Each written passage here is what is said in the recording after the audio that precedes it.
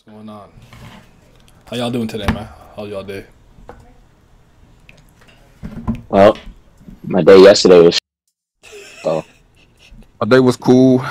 I mean, I got a new couch today. It's mad comfortable. I mean, Can't complain about and that. streamed a little bit. I mean, so we chilling, bro. You feel me? All right, I feel it.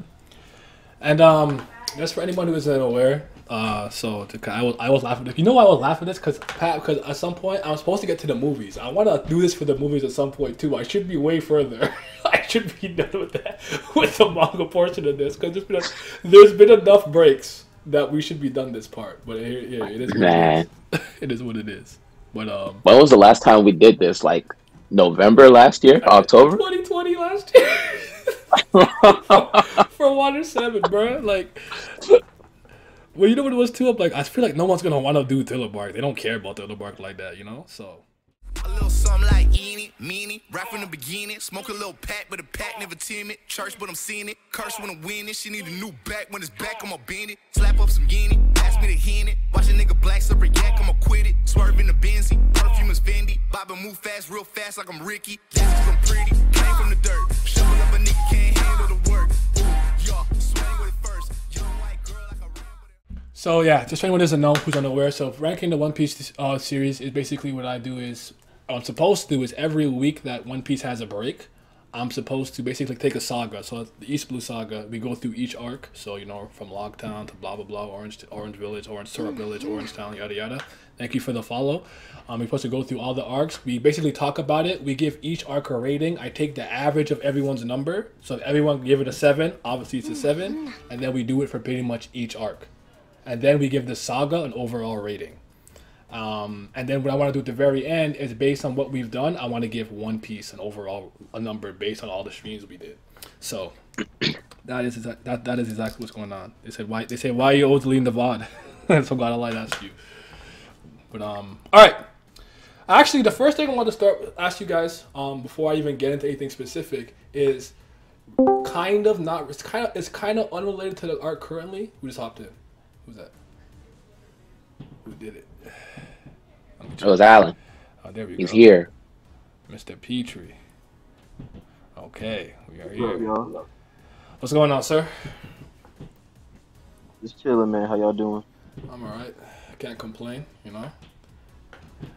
Oh, we say copyright. There you go. You got your answer. Okay, so what I want to ask you guys is this: when you initially heard that Kaido and Gekko Moria were rivals at some point, based on the story that you'd originally heard, I don't necessarily remember if we heard this in Thriller Bark at first. I just want to know this just as an aside because I always find this conversation interesting.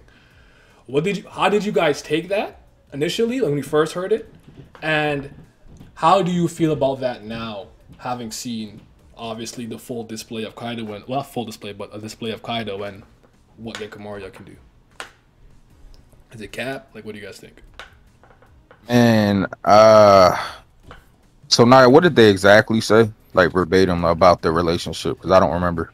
They basically had said that they were rivals, but when they had met, Kaido was actually the one who destroyed his entire crew, which is why he said "fuck it, zombies." He ran back to paradise and said zombies are the way. So, I think them being rivals for me was surprising. I didn't expect Gekko Moria out of everyone. You know what I mean? Like that was kind of shocking for me. However, Kaido destroying his crew made sense to me power wise at the time. Like I was like, okay, that makes sense. Like it is Kaido, even though it was a younger Kaido, it's still Kaido. Like so the power difference didn't really like bother me. Like it kind of made sense to me. Cause Gekko Moria, like I'm not saying Gekko Moria is super weak or anything, but he never came off super threatening as far as the other warlords. You know what I mean? Like when you look at other ones, you look at Mihawk, Dolphy, Boa, like people like that. It's kind of like then you look at Gekko Moria. It's just like, and that might have just been because Luffy, you know, with the help of the shadows and stuff, they defeated Gekko Moria early on. So it might have just been one of those situations where it's like, oh, he lost early, so you know what I mean. So I might be a little biased there, but I don't remember. I think for me, just to finish my thought, I think for me the most shocking thing was that it was Gecko Moria. Like, I just didn't expect that to be Kaido's rival. You know what I mean? Like, so that's just my thought on it. Okay. What did you say? You were say, Alan? What didn't you remember? Oh no, I was just gonna say that I think that one of the reasons why Gecko Moria doesn't come off as like as threatening is also because I don't remember like if it was before he fought Kaido or afterwards, but he also just got real lazy and just stopped just stopped doing anything. So that's why by the time Jinbei mentioned that I think in Marineford, right? Yeah, like he just stopped trying as hard also. So that's why by the time Luffy comes around, he's not the same. He's not on the same level as he once was, along with him losing to Kaido. Okay. What do you think about that? Comment Jinbei made. Do you think that it was the defeat for Gecko Moria was just kind of like a demoralizing thing? Like, do you think Kaido not only defeated him physically, but kind of like the defeat was like mentally taxing on him to the point where it's just like he kind of. I think it was. Yes. They said he killed his whole crew, and that's why he started going with the zombies too. I would argue, if your spirit isn't crushed, you wouldn't run back to paradise. It's the same reason why I say a lot of people, as raw as Crocodile's a self-actualized loser. He understands that he's a silver medalist, and he ran back to paradise to try to find some scheme and machination on Alabasta with Pluton and a nation where it doesn't rain. It's a desert nation, doesn't rain, to amass a certain amount of power. I think running back to paradise is a huge sign indication that you're kind of like, you're not built for this. And now you need some weird scheme, like I need zombies to become Pirate King. He did still want to become Pirate King though, so I guess I'll give him that. What do you think, Pat? I feel like it was like Sin said earlier, like it's kind of one of those things where Luffy defeats somebody early, so they think he's weak.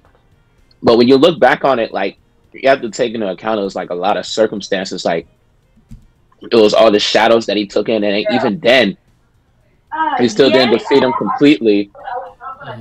And then on top of that, they had to fight him together as a crew to take him out, even after the whole Nightmare Luffy thing. Yeah. But when Moria was chilling on Thriller Park and Luffy showed up, he's resting with his head in between his hands, talking about some little ass nigga from the East Blue rookie 300 million bounty. Like, this shit don't bother me. Head ass. He's just sitting there. Yo, it's the same thing with Oars too, bro. These zombie Oars is kind of built different too. If you look at what it took to beat him, like, and they barely still beat him. You be like, but they go Oars really out here too, like, you know what I'm saying? Yeah, Oars was a problem, and he's huge, like he's big, huge. Yeah. So, kind of the reason why I asked you guys that was because, you see, for me, when people talk about One Piece, when it comes to rivalries, right? I don't always take it the literal face value that some people would. I think I would surmise that most people haven't heard that Kaido and Gecko Moria were rivals. I think they thought that they probably were constantly fighting one another. I would argue that they were probably on the rise at the same time. So anytime Kaido did something crazy, Moria somewhere else in the Grand Line probably did something equally as crazy or just a little bit less crazy. So they're being so in the media they're competing, which is why they're being strung together as rivals. I don't actually think they had a rivalry to that degree, because when they fought on Wano, what happened to Thing's crew? Wiped out. You feel me? So it's the same way I feel about Kid in a lot of ways. Yeah, I think Kid and Luffy are rivals, but not in the sense where it's like Luffy and Kid are constantly being pit against each other. It's the fact that they're both part of the worst generation, or supernovas, if you will, and that they're both doing crazy stuff in the newspaper, that they keep doing. Oh, Luffy did this at Enies Lobby. Well, he just destroyed all this civilian property. Oh, are they competing? It's like that. That's how I took it. Now in the grand scheme, having seen Kaido, it's like, no, this was not a rivalry, bro. I always look at Kid and Luffy's thing as more of like it's kind of like they have just a common goal, and on top of that, it's like their paths cross often, especially now in this big arc. So I kind of think it might be one of those situations where it's like he doesn't rival Kaido in strength, but it was like a rivalry in the sense of, like you said, they were just always going head to head at each other type thing. Like, Yeah, that's how I always took it. That's why I want to ask the Yeah. question. But okay, let's actually talk about Thriller Bark. Thriller Bark. Thriller Bark is the Thriller Bark saga. Always makes me laugh because it's the only saga with literally one arc. It's not even that long. You would think maybe like a Dressrosa kind of makes more sense because it's so long and stuff like that. But anyways, I'm gonna start with you, Mr. Allen. I want you to just literally just start us somewhere. You can mention a character, a fight, something you did or didn't like about the arc, whatever. Start us somewhere and we'll go from there. What you got? All right. So before I do start, I want to tell y'all. So the reason why I had to go ahead and reread Thriller Bark is because I think I told y'all before, but this is like only my third time actually going through this arc. Because my first time going through One Piece, my cousin told me to skip Water 7, and Thriller Bark told me that they didn't matter. Water So, 7? No, not Water 7. I'm sorry, not Water 7. Skypiea. Yeah, that's still blasphemous. But that's still blasphemous but- for real. But okay, that I've heard before. Yeah, at least I've heard niggas say that though. When you said Water 7, I almost lost it. I said, I've never heard a nigga say skip water 7. I've never heard that. God damn. I ain't gonna lie, that scared me when he said that. Yeah, so he told me to skip Skypiea and Thriller Bark, and like, so I did because I thought they didn't matter. So I had to go back a few times and actually reread those arcs. So it's, Thriller Bark especially, it wasn't too fresh in my mind. So that's why I went back and read it. But that aside, my favorite parts of the arc, I'd say, are I really like when Chopper gets mad at like fake doctors. And, he brings that was hard. And like, so his anger towards Dr. Hogback, just Fuss. And then the other thing is just Brooks' promise to Laboon and just his conviction to try to keep that promise alive and finish it. Actually, on that, how did you guys initially feel about Brooke when he was introduced? Like, I will openly admit that Brooke had to grow on me. I didn't like him. I can't say that. I didn't dislike the character Brooke. I didn't care for him as a Straw Hat. Does that make sense? Initially, he grew on me over time. Yeah. He grew on me over time. Because to me, I thought about it this way. I'm like, we have a better swordsman. We got Zoro, right? So we don't need you. At the time, he couldn't swim for no reason. We knew he couldn't die, but he couldn't use his ability in any other way, in any other significant manner. So that bothered me. And like, okay, you a magician, fair enough, and you're a good one at that. But Frankie be out here, what I'm saying, playing music. I don't know. He could get a soundboard, nigga, a robot. You can make some shit, some synth shit. Like I won't lie to you. That's what I was thinking. Like I don't like this guy like that. That's what. How do you guys feel? How do you guys feel about him initially, though, bro? Oh, I'll go first. So, I'll say this. Of, like, the latter Straw Hats that joined after East Blue, I actually liked Brooke immediately, like, as soon as we saw him. Because... You said, do you poop? The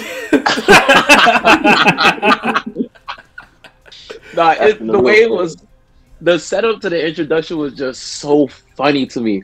Because they saw the ship, and then they tried to go on the ship, and with Luffy. Luffy, like, why you guys coming with me? I can do this by myself. And Sanji, like, because you're stupid. So we have to go. We have to make sure you don't do nothing dumb. He goes over there. You see Brooke. I'm like, bro, is that a talking skeleton? And he walk and everything. And Luffy talk about something. You're interesting. Join my crew. And Brooke like, yeah. And I'm like, wait, what? They take the ship. Zoro like, why we even send you to if you gonna bring back something like this? You sit.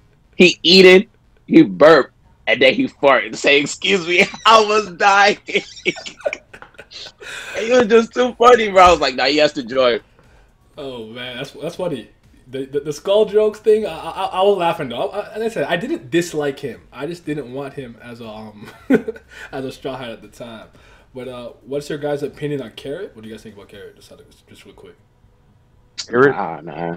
Send her ass back to fucking... What did Paris Sparrow say? That's how I feel. You talking about Parrot the rabbit, nigga? Yeah. Nigga, fuck Carrot, nigga. What did Paris Sparrow say? Go eat some grass? Yeah. Yeah, bro. Like, come on, bro. There are so many better minks than Carrot. Like, what are we talking about? I'm saying, she gotta go back to Zoe, man. I'm tired of it. Especially now. Like, at one point, I was kind of okay with it, but now I'm like, nah, I don't need that. But Sin, how do you feel about Brooke initially?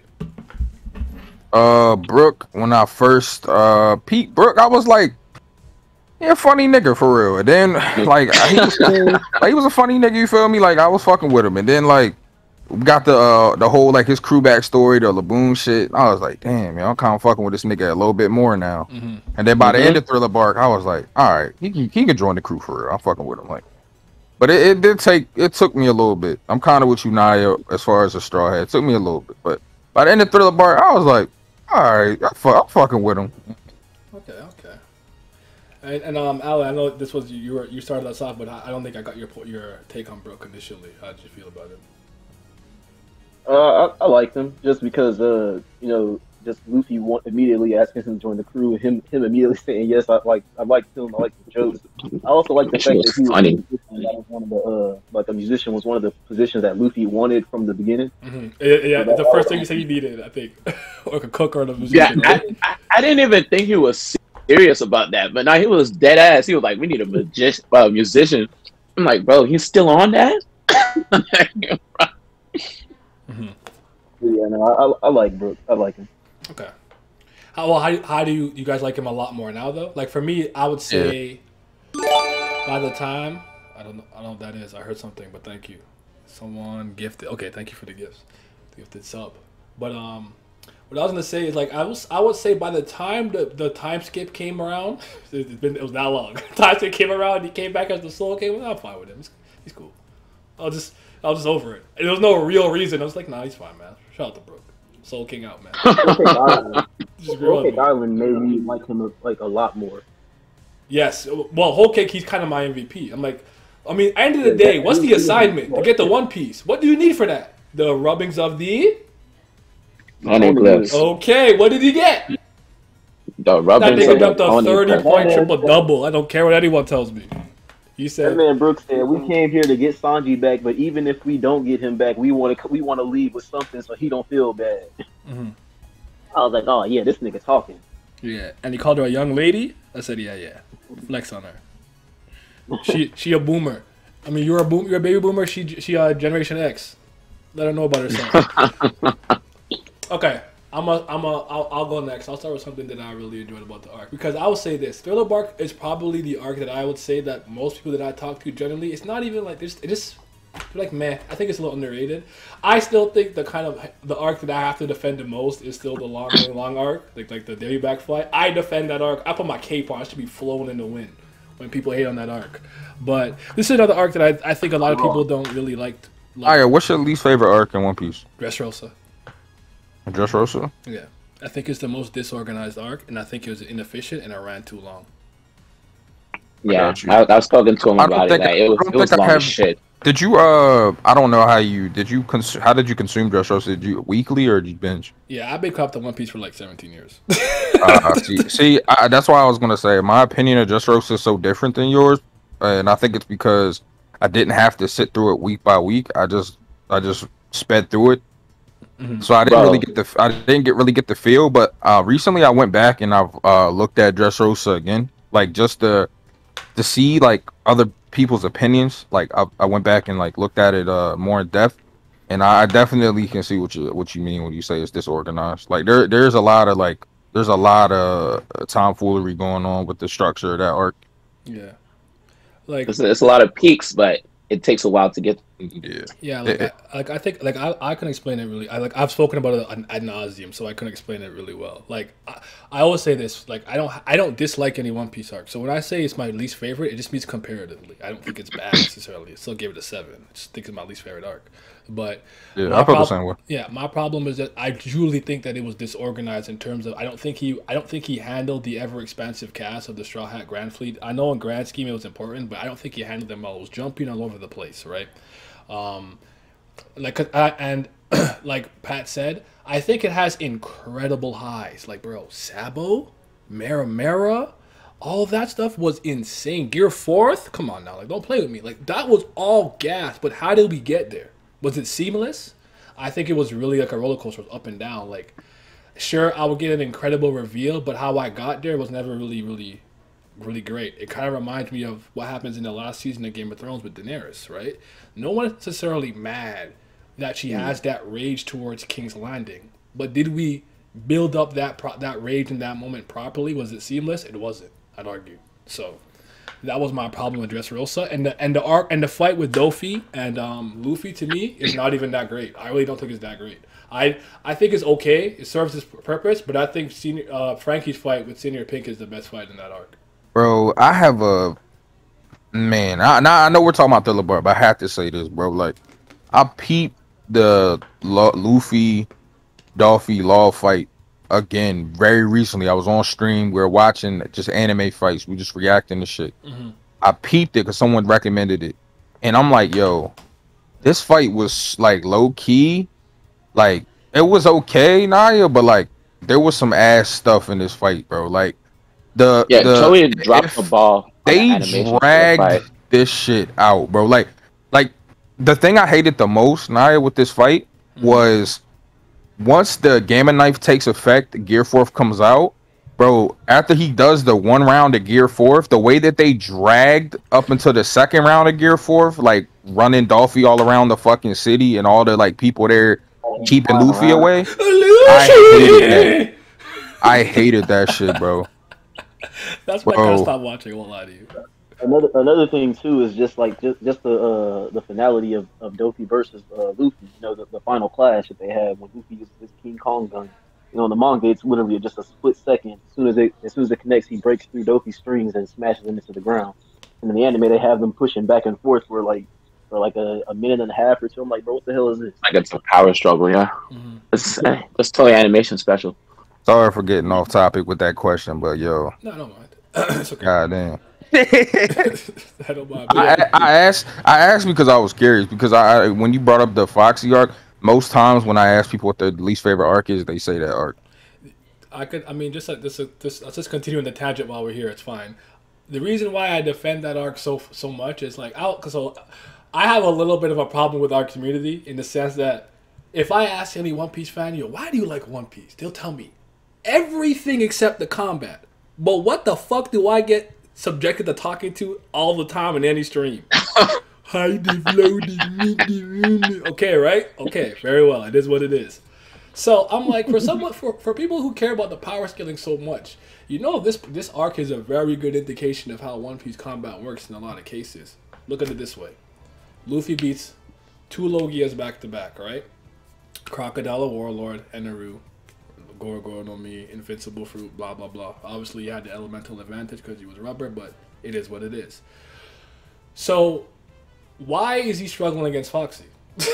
Like, I always say, like, One Piece combat is just a little more nuanced that people want to give it credit for. I'm not gonna go crazy. I'm not gonna go crazy and say it's some like JoJo fights.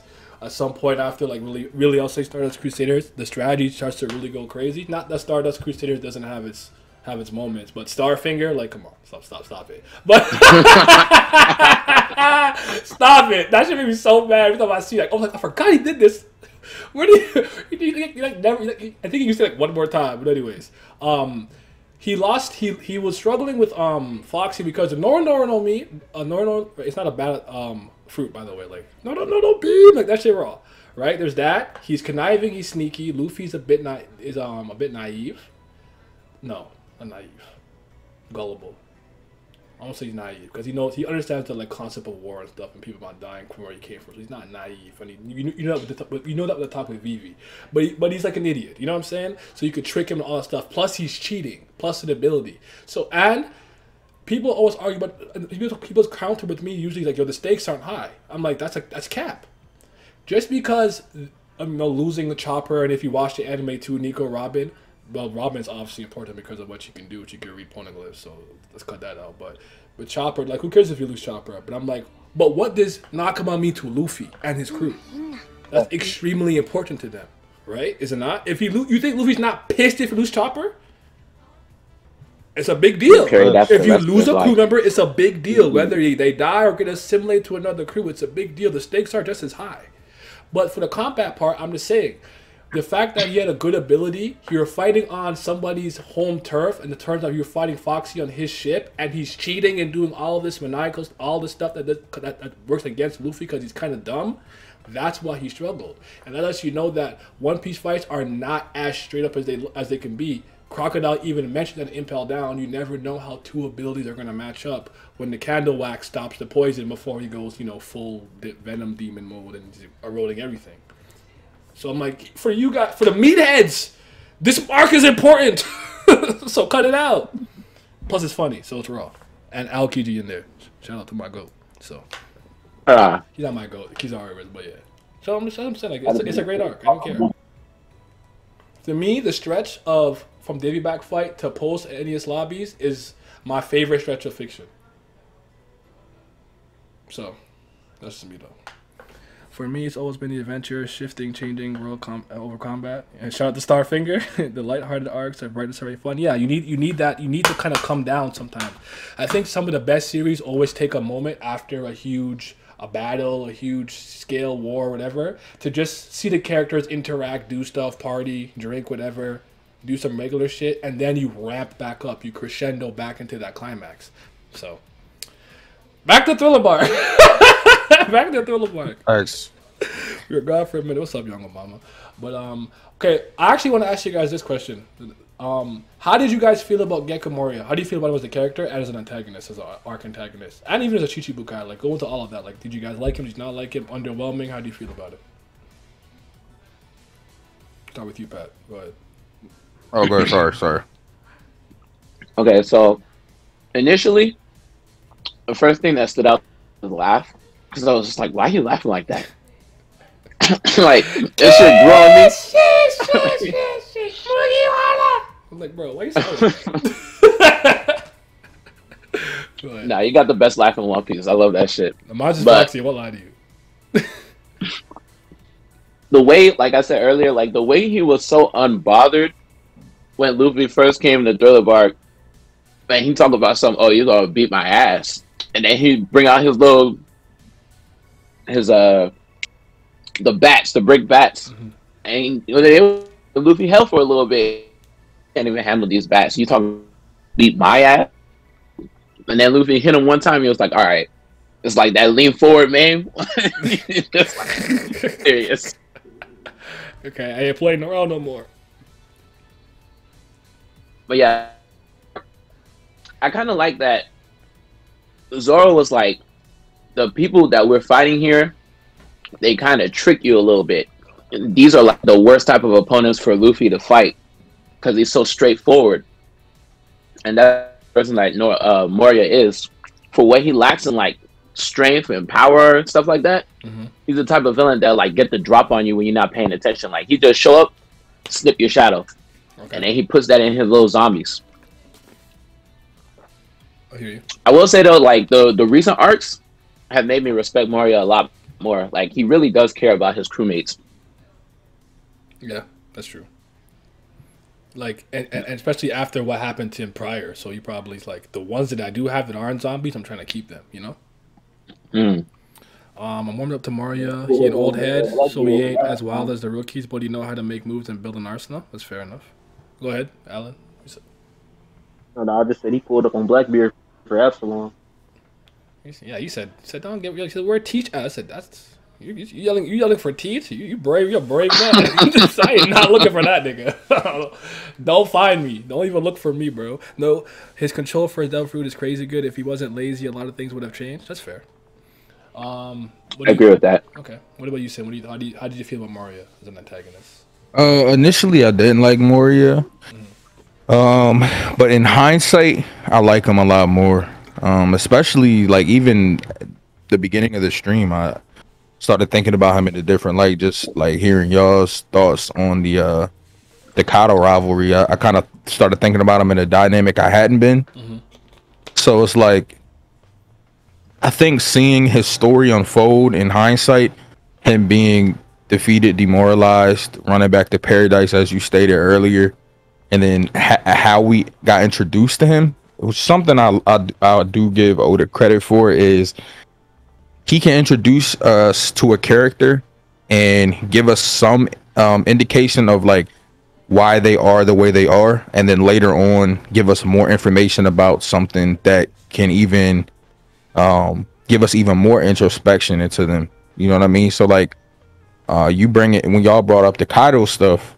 It gave me a new view on, as I think it was Pat mentioned, when we see him with his head in his hands and being down that way and acting the way he is, and the comments Jinbei made, it's like, damn, like there's a whole nother side to your story, you know what I mean? So I think in Thriller Bark I didn't like him too much, but like looking at hindsight, I appreciate his character a lot more.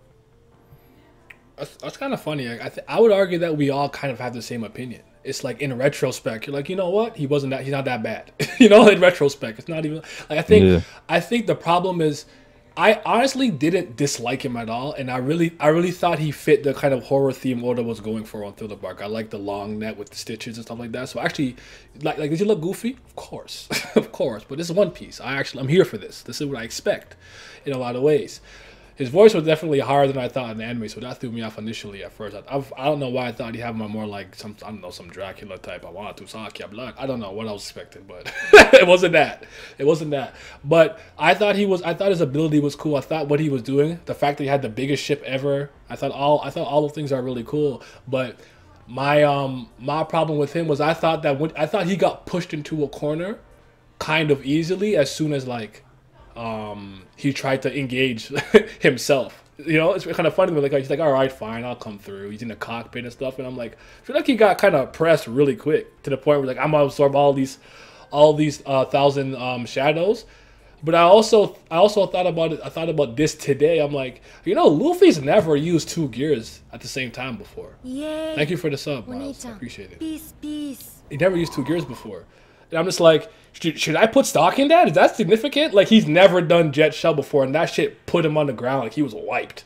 Like, do I put stock into that? But yeah, I don't have a problem with him. I never disliked him. I just thought that as a Shichibukai, he was the one that impressed me the least off rip. But as it builds, I'm like, no, he's fine. He's okay. That makes sense. Imagine if he had to make it to the New World with oars. How long do you think he'd last? And would he have lost to Kaido again? He definitely would have lost to Kaido again. He's not beating him. He's not beating Kaido. So let's just throw it out the window. Huh? The Kaido would have smacked the shit out of oars. Yeah. Kaido would have just Thunder Bagua through oars and the cockpit.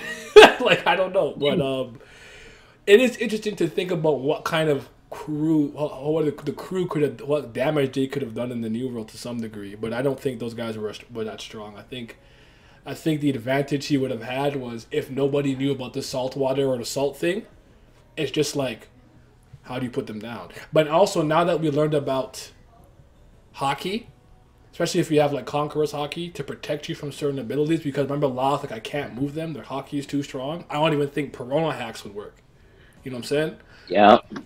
And that was a topic of discussion for a lot of time. People were like, with Sugar too. Piranha and Sugar, they were like, oh, they're broken, they can defeat anybody. Mm-hmm. Now that we know that you can protect yourself with hockey, if it's strong enough, mm-hmm.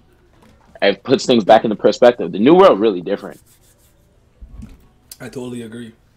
But definitely losing to Kaido win, that's for sure. Crocodile was a standard. Crocodile is literally my favorite character. So I was like, if it's not my guy, it's like, yo, y'all mid. Y'all mid. I'm joking. Prime Kiss Shot, I already know. Mori was the guy when Kuma pulled up, he didn't care. All world deserve respect. They're all good characters and strong. I agree with that for the most part. Like, they have something to offer. Like, they were each a warlord for a reason. Whether or not you care about the reason, there was a reason for it, so. What you'll think Blackbeard doing? You think you're having a battle as grand as Luffy? Wait, what? You'll think Blackbeard doing? You think you're having a battle as grand as... I don't know.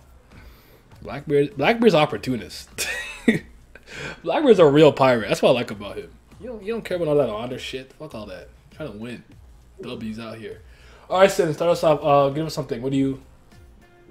My favorite part of Thriller Bark involves one of my favorite characters in the series, and that is Usopp versus Piranha. Ooh, yes, sir. Mr. Negative. Let's get it. This fight gave Usopp a lot of growth, and it gave me a lot of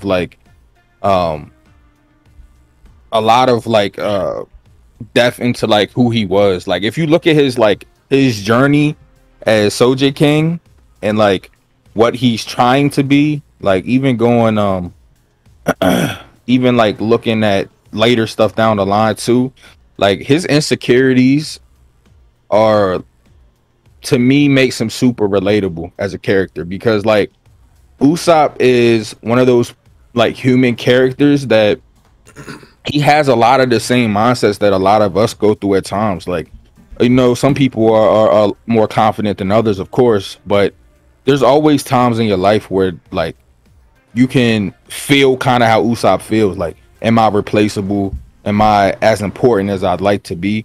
And like seeing him fight Perona, and like the moment when he has to put the mask on to kind of like step back into like who Soja King is, to overcome this, and like it was just a powerful moment, man. Like Usopp's character is like, I did a really awesome character analysis video on Usopp. Unfortunately, it got taken down because it's Toei's on some bullshit. But it's probably my favorite. It's probably my probably my most favorite video I've done, like on my One Piece channel.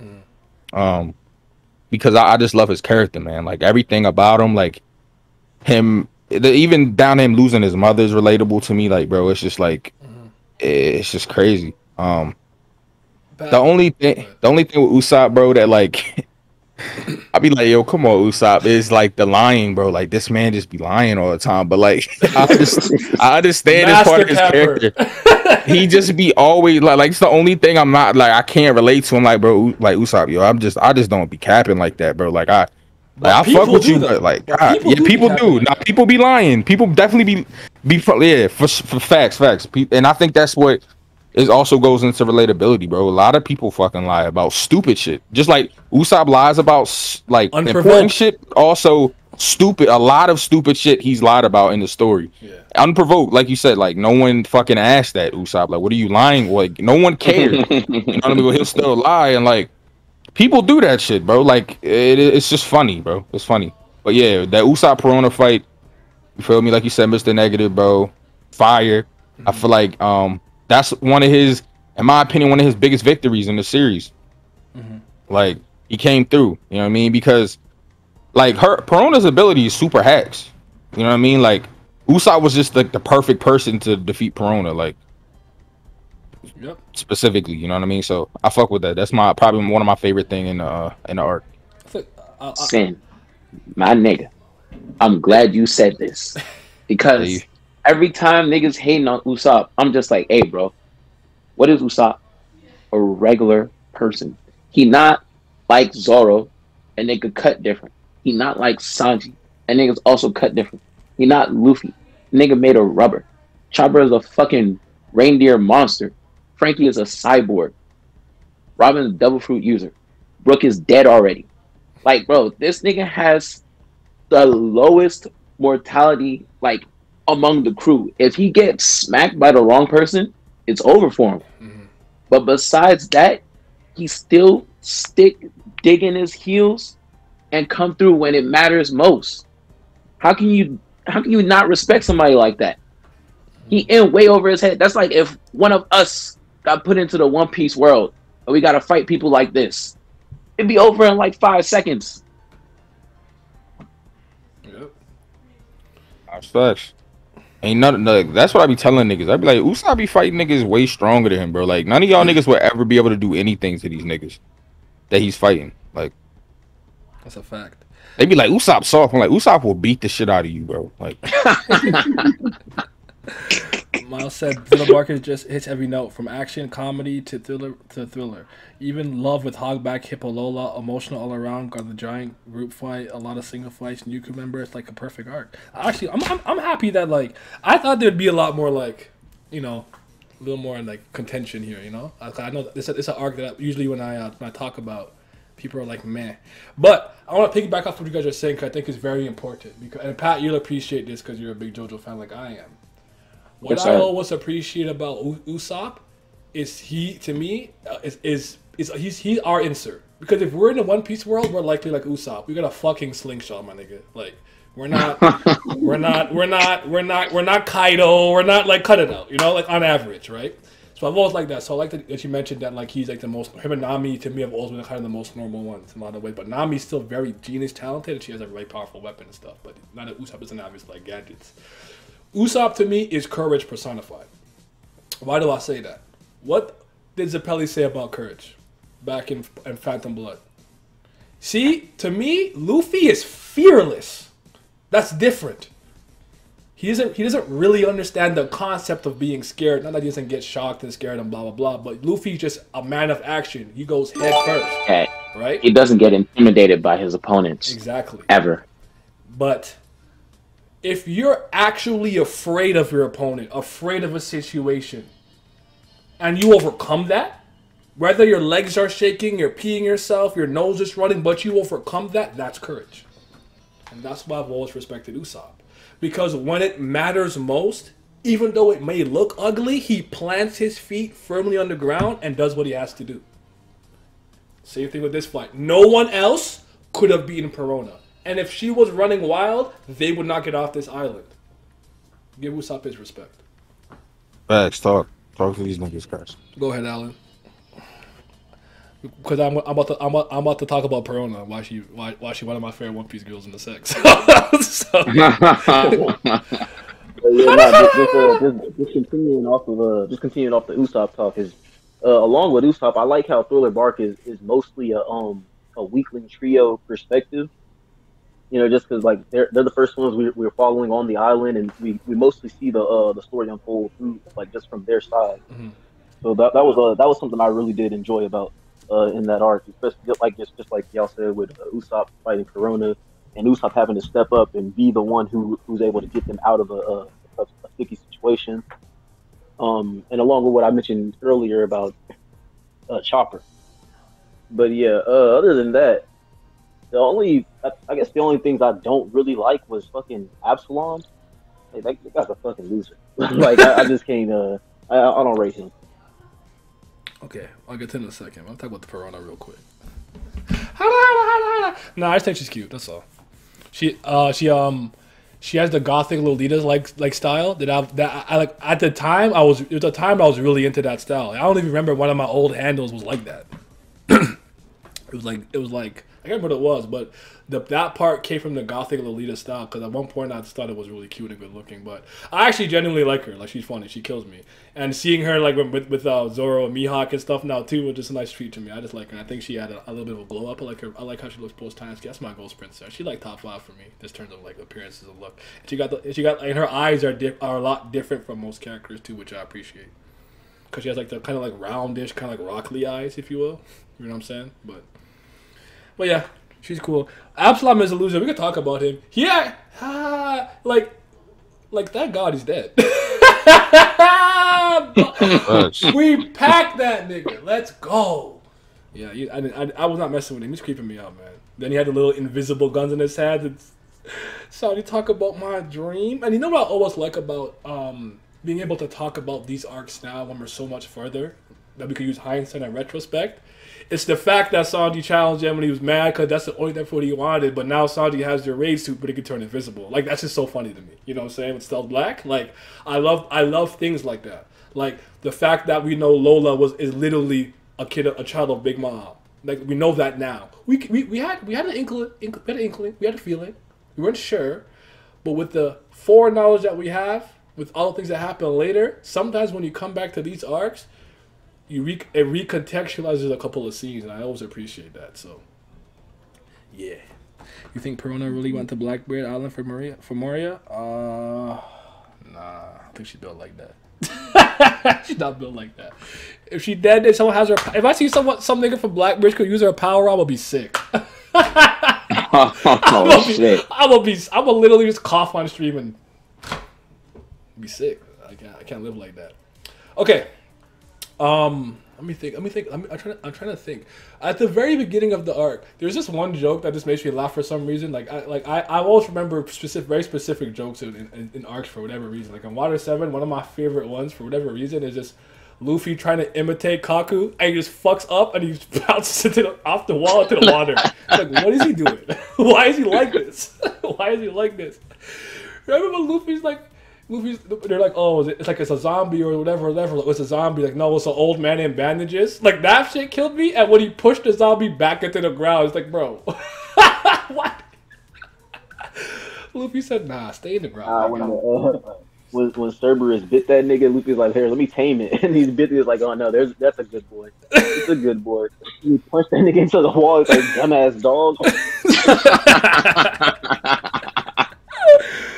Oh my goodness. Yeah. Someone in Blackbeard's crew takes your ability and fights Usopp. Oh my god. No, the shit that sticks out to me at the beginning of the arc is when Luffy, was it Frankie, Zoro, Sanji, and Robin, they go out to the island because Nami and the rest of them taking too long to get back. Mm-hmm. And then Perona's ghost is on the island. Yes. And it goes through Luffy and he's depressed. Then it goes through Frankie, he's also depressed. And Zoro, like, they like that because they're always so carefree and let their guard down.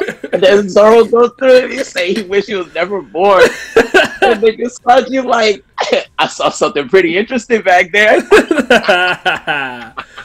God, I love their relationship so much. Shit is so funny to me.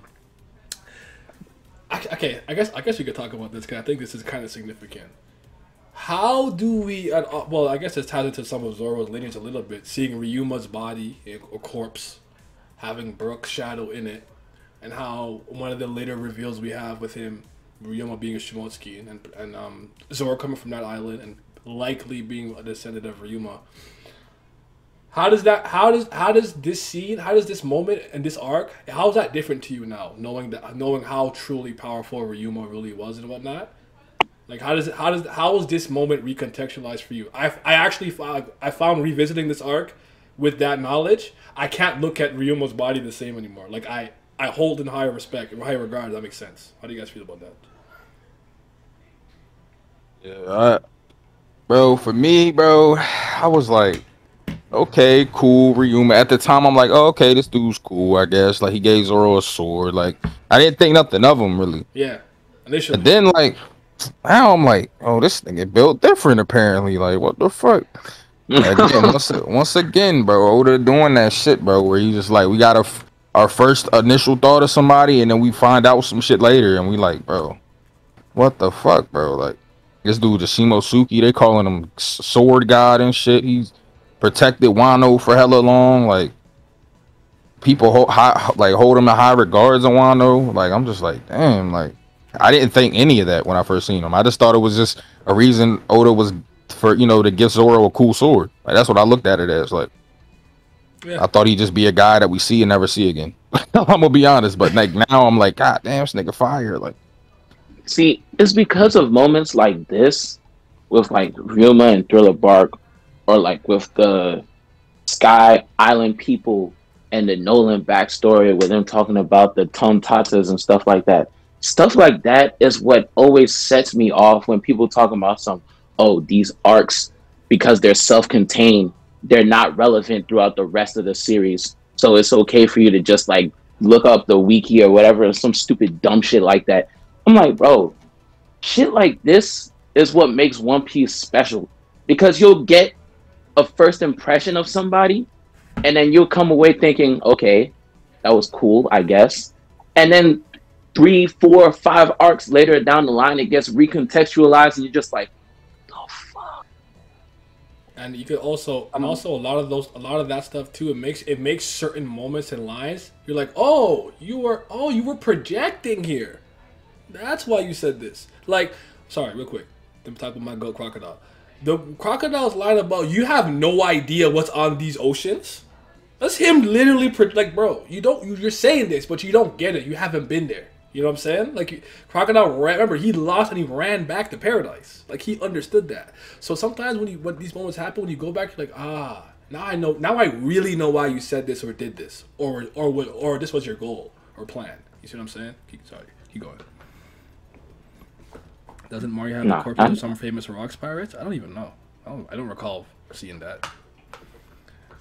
Oh, I think it was one. Maybe there was one, because didn't Luffy get a treasure from one of them? Somebody there? The thing on his arm? Am I tripping? Captain John. Yeah, there we go. Maybe you're right. But yeah, that's one of the beauties of some of these arcs, because like I would be like, if you read like Punk Hazard now and you see Conjuro, you can't look at Conjuro the same way anymore. You know he's a traitor. You see what I'm saying? Mm-hmm. I love shit like that. So yeah. He said, Not to mention, I think this is the first time that Wano and Kaido are like Wano, Kaido, and what else? I think it's just Wano and Kaido. This is the first time they're both even mentioned by name. mm-hmm. And so yeah, just like saying, not witnessing this art like speak of a personal experience, and not even not witnessing this art like as it happened, or just in order of when it was intended to come up. You do miss out on a lot of shit. Like I didn't get to see Brooks' initial meeting with Luffy and him joining the crew. I didn't see the meeting with Lola and even like getting the inkling of knowing that Lola might have been Big Mom's daughter. Mm-hmm. So yeah, just like y'all were saying, just people telling you to skip arcs. That shit is so stupid because it's just you miss out on so much shit. Like the introduction of Kuma as well, because this is his first appearance in the story too. I think, right?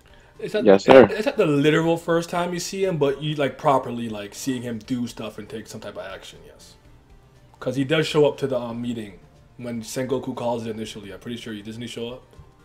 Yeah, he was there with Doflamingo. Yeah, and they were shocked though. He showed up and like, why are you here? He's like, yeah, I'm just killing time, Nick. Business is going well. I got some time. Might as well stroll out. Okay. Just real quick on cause I forgot to talk about this when we are talking about Moria. How do you guys feel about his ability? Do you like it? Do you not like it? Just or do you like how he uses it or utilizes it? How do you feel about it in total? How did he? I just want to know how he used it at Marineford. You got the big scissors. That's the only thing I know.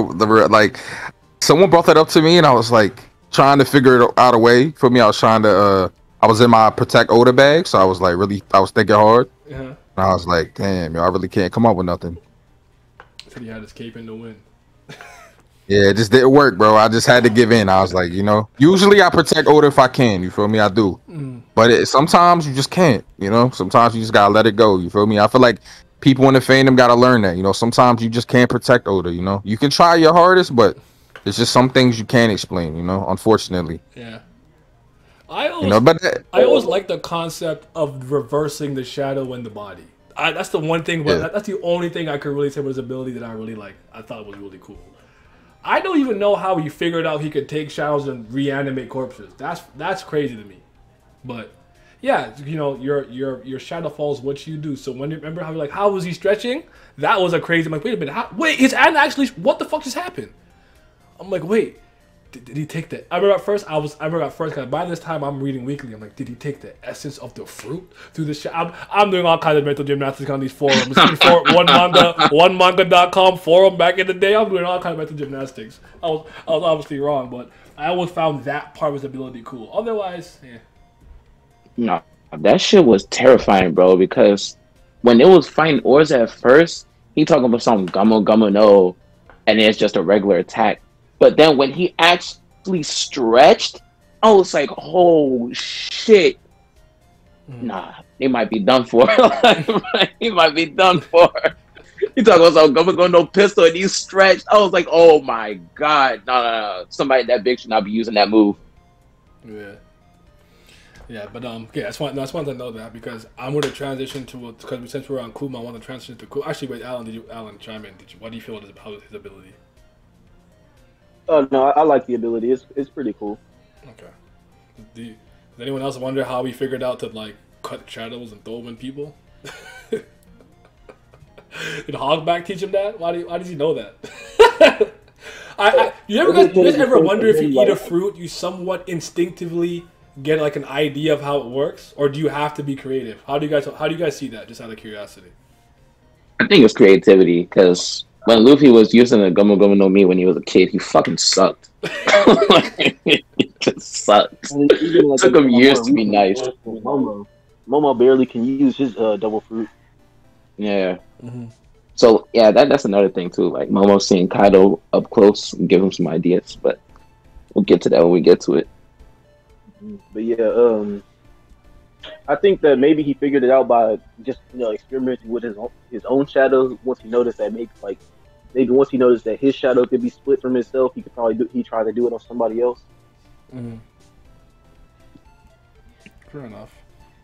Okay, so one of my favorite devil fruits in One Piece is the Niku no Mi, Kuma's fruit.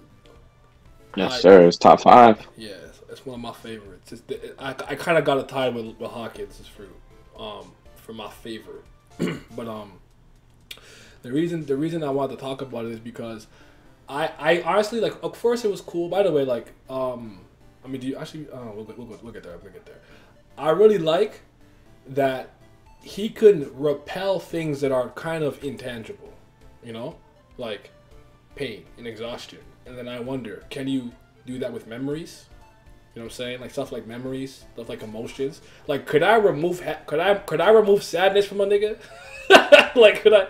Like, you sad? Man, don't be sad, nigga. Like, I just swipe his hand and slap the sadness out of him. Like, could I do that? Like, I always wondered, like, how far you can go with that ability, and I thought it was really cool. And the Urusu shock shit was fucking gold. But in fact, he's also was part cyborg. I said, this nigga is raw. What the hell? He's certified. You took that sumo stance? He's like, oh, hold on. I'm here for this. So, and I kind of like Kuma too. I don't have a problem with Kuma, but yeah. They want to piggyback off that? The ability, Kuma, anything of the sort. And when I first saw Kuma, I thought he was invincible, man. Because, I mean, obviously they were tired because they just fought for their lives for hours. But shit, they just try to slash him. He'd stick his paw out and then just block the attack. Ursa's shock, like you said, was devastating attack. He over here repelling damage.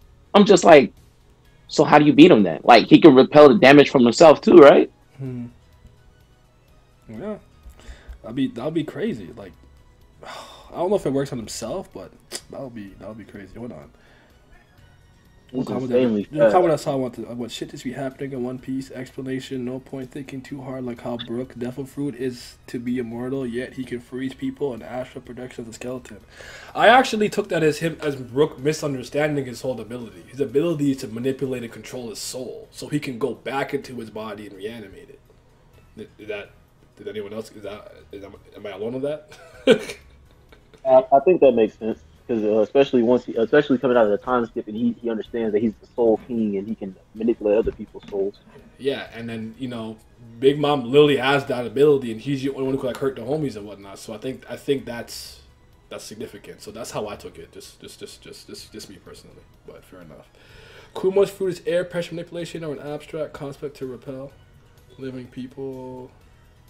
Kuma and Thriller Bark is first commander level and no one can change my mind. Only Mihawk is beating him at that time.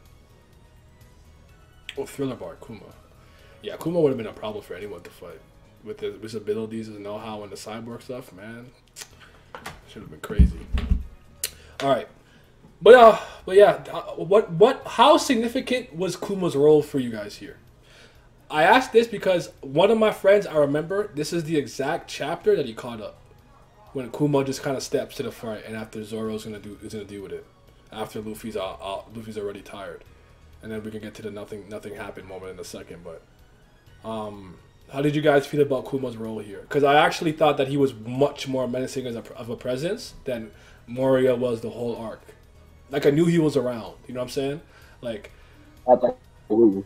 go ahead. Oh no, yeah. Just from the moment he shows up, he's just way more threatening than what Moria was. Because for everything that Moria did, he wasn't actually trying to kill Luffy and at least Zoro and Sanji for a little while until later on, because he needed their shadows, and if they died, their bodies died, then he wouldn't be able to use the shadows. He wasn't actually trying to kill them. But once Kuma steps on the scene, you have no idea what's on his mind, and he's going, he's unleashing all these devastating attacks onto them. So it really seems like it could have been the end for the Straw Hat. Also, when Kuma first come to Thriller Bark, he's here to like warn Moria. He's like, "Yo, this man Luffy, he just beat Crocodile. Now you about to be next." And Moria get mad at him. He was like, "Bro, what? Who the fuck are you talking to?" He was like, "Bro, don't stop. He said, stop fucking playing with me." Punk rookie? Yeah, bring his ass here. But it's like, he come here, he give the warning, nigga don't listen. So like, well, okay. I'm over here thinking he just left. Nah, he's still around. He show up in front of Perona. He like, where you want to go? And like, in hindsight, we know he just sent her away to where Mihawk stay at. But seeing it the first time, not knowing what he can do, he just swipe, boom, she gone. I was like, what? Erased her. Yeah, bro, that shit was crazy. Yeah, Kuma. Yeah, I remember Kuma showing up, and I was like, bro, I don't know who this nigga is. Yo, but this nigga cold as shit. Like, I just remember thinking, like, bro, this dude is cold as hell, bro. Like, came with the Bible, bro. I was like, oh yeah, like he's different. That's like, how I do. Like, hold on, you hold the Bible, yeah. Yeah, like, bro, Pirate he's different, with bro. a Like, Bible? Yeah, I'm scared. I was like, yeah, exactly. I was like, oh, this nigga different, bro. Like, and then like, but he ended up being cold, and he ended up being like a fair person. You feel me? Which I didn't expect. I thought he was really gonna be on some like super cold shit, like just not give a fuck shit and just go crazy. But like, he really was fair. Like he gave, you know, giving Zoro the opportunity to do that.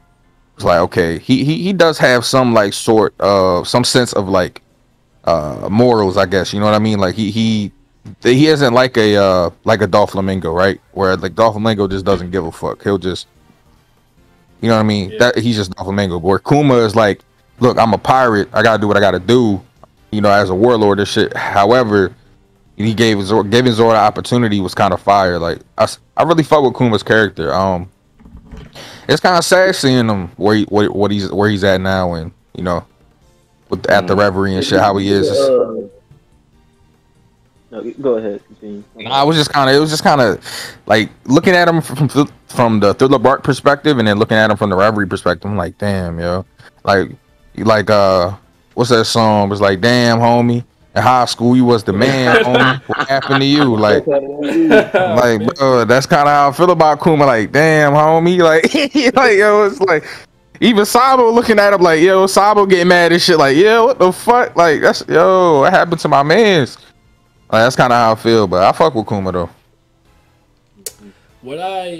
There's a thing in One Piece that happens a lot of times. I don't mind certain characters abiding by like a bit of a code of honor and stuff. That's not my problem. I do want more pirates to do more pirate shit, you know. But that's why I love that. That's why I love Blackbeard and whatnot. But there's always been a level of sense of romanticism of what it is to be a man in One Piece from pretty early on. Even when you see them don the armor and stuff, you know, they act a certain way. How all the boys act a certain way for the robots. Even Law was like, wait, ninjas, nigga? Huh? You know what I'm saying? Like that's always been present. And I always find it weird that a lot of people don't talk about it. Because it's like, Katakuri had this when he was like, he was honestly ashamed that he had to get that blow in because Flampe helped him, right? But then conversely, you'll see someone like Crocodile. Like, yo, the word unfair is meaningless to pirates. And I'm like, yeah, that's gas. That's what I want to see. Pull out the poison, okay? Get the W. I don't want to hear none of this honorable stuff. But, yeah, Kuma was like, all right, here's what I'm going to do. If you could take all the pain and exhaustion from your captain, I'll leave. Dead ass. I was like, all right. And he did that. And I was like, oh, shit.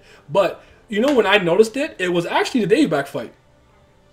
It's when Aokiji beat Luffy and he's like, well, you challenged me to a one-on-one. I'm kind of indebted to your grandfather, blah, blah, blah, and he just let it go. But after they're like, why did you leave Luffy there? And Zoro and Sanji are like, yo, we asked for a one-on-one. What do you want us to say? Like, that part, what it meant to be a man has always been there. Always.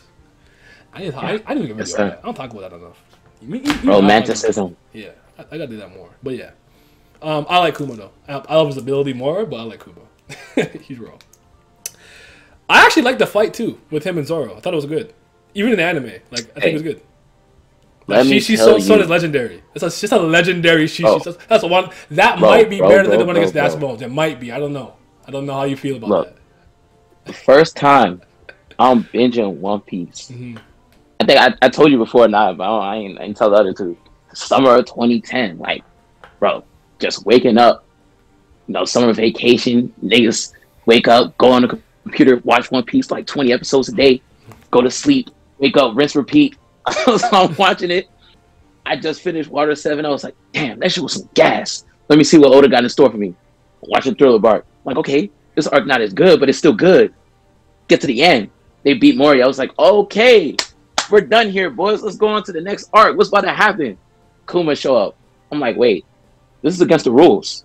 They can't be fighting. This is against the rules. They can't be fighting two top tiers back to back. What's going on? He do the Ursa's shock. I'm like, bro, what the fuck going on? Because back then in 2010, like there was no social media, nothing like that. So I didn't know like what was going to happen. I didn't know who was in the crew or what. Like I didn't know what's going to happen in the future. I was a anything like that. nigga. I was in the forums, baby. Yeah, that was the only thing we had. So I'm just over here like, bro, so what's about to happen? You pick up Luffy body. I'm like, bro, One Piece about to end here? Ain't no way. I still got like 200 episodes left to watch. You said about This the man end. Zoro. Oh, nah, I'm a dipping out, bro. But hey, appreciate you having me on, Brody. Just real quick, give me your Yeah, what you need? give me your rating for Thriller Bark. If you have to give me a Got you, number. bro. So I don't really have any arcs on One Piece like lower than a 7, low key. And I kind of like Thriller Bark, so I'm gonna roll with an 8 for Thriller Bark. Let's go. All right, I'm thank gonna you. roll with an 8 for That's a Thriller good Bark. man. Hey, appreciate y'all, man. Thank you for having me on as always. Always down to be on these, bro. So just hit me up. You feel me? Let me know. The Marine Ford one is gonna be a bigger one, so definitely. Oh yeah. Let me know, bro. Let me know. Marine 4, definitely. You feel me? I'll make sure. This was last minute. You feel me? So I had to make some time real quick. But let me know like a week or so in advance for the next one, so I can stay for the whole time, bro. All right, man. I appreciate you coming. All right, G, be easy, Brody. Yeah. Yeah. Oh man. We don't have. Nah, Go ahead. Sorry, go ahead. Yeah, I'm just saying, like, I'm watching this shit. I see somebody step. I'm like, I know those boots. It's Zoro. And it's just like this is all happening like within 0.5 seconds of my brain. It's so. I'm telling you, I almost fell out my fucking seat. I was just like, bro, this nigga Zoro's still ready to fight. And then Zoro breathing heavily. You look at Kuma. It's not blood that came out. This man is oil. I'm like, nigga, he a robot? The cyborg reveal. Then he went. Then they opened him out and went beep beep beep beep. I said, no, get out of there. I said, Zoro, leave, my nigga, get out of there, bro. Holy shit! I have to say this. This is a quick aside. Zoro was actually one of the only characters in One Piece I truly feared for his life. I won't say necessarily here. I was definitely scared, but to carry on into what happened later on in Sabaody, I actually was afraid. I'm like, is he gonna? Because I always thought like that would be a bold decision. Like you take out Luffy's strongest member. You know what I'm saying? I was scared for him at that point, but sorry. But yeah, but I was gonna say, is that the best Sushi Son though? That the GOAT one? That's the goal one for me, bro. I'm sorry. The way it came out, the setup, like everything that happened after and before, it was just too great. Mm-hmm. Yeah, it's between that one and the one against Das Bones, but I think it's one more because like you said, you see the foot and you just see the cut, and you're like, okay, he did something. Then you just see robotic parts, and you can just pull up his arm like it's a sleeve. I'm like, there's no way he's a fucking robot. And at the time, like we have Frankie, but we're like. First of all, he kind of sunned Frankie. he made himself look stupid when he reflected the Firebird star back at him. He's like, what a ridiculous name and title. And he's like, yeah, Frankie's only like robot from the front, you know? But he's just a guy like, yo, Zoro didn't even cut him. Like he opened him, but he didn't cut him. And then after, yeah, he started beeping, throwing beams and stuff. I'm like, this is so fucking crazy. I loved it though. That was amazing for me. That was amazing. The thing that I always give Thriller Bark, whether you like it or don't like it, you have to admit that it ends very powerfully. It's the strongest conclusion in One Piece for me. You think so? Of all the arcs. You mean conclusion in terms of, okay, yeah, not necessarily the climax. Okay, I got what you're saying. Actually, do I agree with that? I might agree with that. Hold on. Do I agree with that? It's definitely Let's up there. go. Definitely up there. Because with the Laboon story too after this, and tying it back, like you might hold on. Maybe onto something. He might have just did something right there. He might have did something. But let's talk about Nothing Happened. How fucking raw was that shit, bro? Nigga, where's my cape? Hold on. Let me put this shit on. Hold on, Pat. Before you put your cape on, bro, let me just interject here real quick. Oh, his shit was pre-iron. Go ahead, Alan. It's just another one of those reasons why, bro, like I was mad that niggas told me to skip Thriller Bark. I'm like, bro, why would you tell me to skip something that fucking raw? Like, even if you decide that nothing else in the arc matters, which is a fucking lie, why would you tell me to skip something that fucking raw? Like, what is wrong with you? Like, at minimum, I needed to see that. Like, no, I'm saying, bro. Like, at the very least, you could have been like, "Hey, bro, just go to this chapter or this episode and just watch this one part." Like, come on, man. It's my girlfriend seen that nothing happened moment via Facebook clip and got her to start watching One Piece. That's raw. Let's go. Hey, I rate that. Go ahead, man. look, this man Zoro trying to fight Kuma with like nothing left. Like his tank is literally on E, screaming at him to stop moving. He over here like, damn, there's nothing I could do to him right now. Like even if I was at full strength, I don't even think I could beat him. He like, is there anything I could do to convince you to not take Luffy's life? Mm-hmm. And then Kuma's like, I mean, probably. And he's like, he throw his swords aside. I'm like, Zoro, what you doing? This man get on his hands and knees and say, take my life instead. Because one day I'm going to be the world's strongest swordsman. I'm like, bro, hold on. Like, I'm like, too much is happening right now. Luffy not going to die, but you going to die? Like, I don't like that alternative. And then Sanji get up. Yup. I got this shit like almost memorized. Mate, Soyaro. I'm like, oh no, Sanji, what you doing? like, no, not my favorite character. Like coming over here, like, bro, what happened to your dream of being the world's strongest swordsman? The person that's gonna cause this crew the most trouble is this Kurashi no Sanji. I'm like, oh my god. And all these years, I never knew what he meant by that. And it's not until we get to Whole Cake Island we find out he's from the Germa. Mm-hmm. Again. Come on, man. Visiting these scenes again with the knowledge that we have from later events, it kind of changes certain moments a little bit. But Sanji also being able to want him to lay his head down too for Luffy was crazy. And Brook, was it Brook who witnessed it? Brook? Who had saw it? Was it Brook saw it because he ain't got no eyes, so he didn't know he was awake. And Robin heard it afterwards, I think. Okay, I knew two people knew about it. I remember it. I'm like, hell yes. Join the adventure we're in. I think it was Brook. Yeah, I remember it was Brook. I thought Brook was Brook and someone else. I remember it was Rob. But yeah, like, that's such an epic moment. And then like I remember, like, do you remember how you felt the moment you saw him standing there and you were just that blood over the bricks and everywhere around him and like, bro. Nigga, I'm over here like, okay? Is he alive? Right? Is he okay? And then Sanji's like, yo, what? Where'd he go? He's just there. He's just shaking. Blood on his lip. Nothing happened. I said, nigga.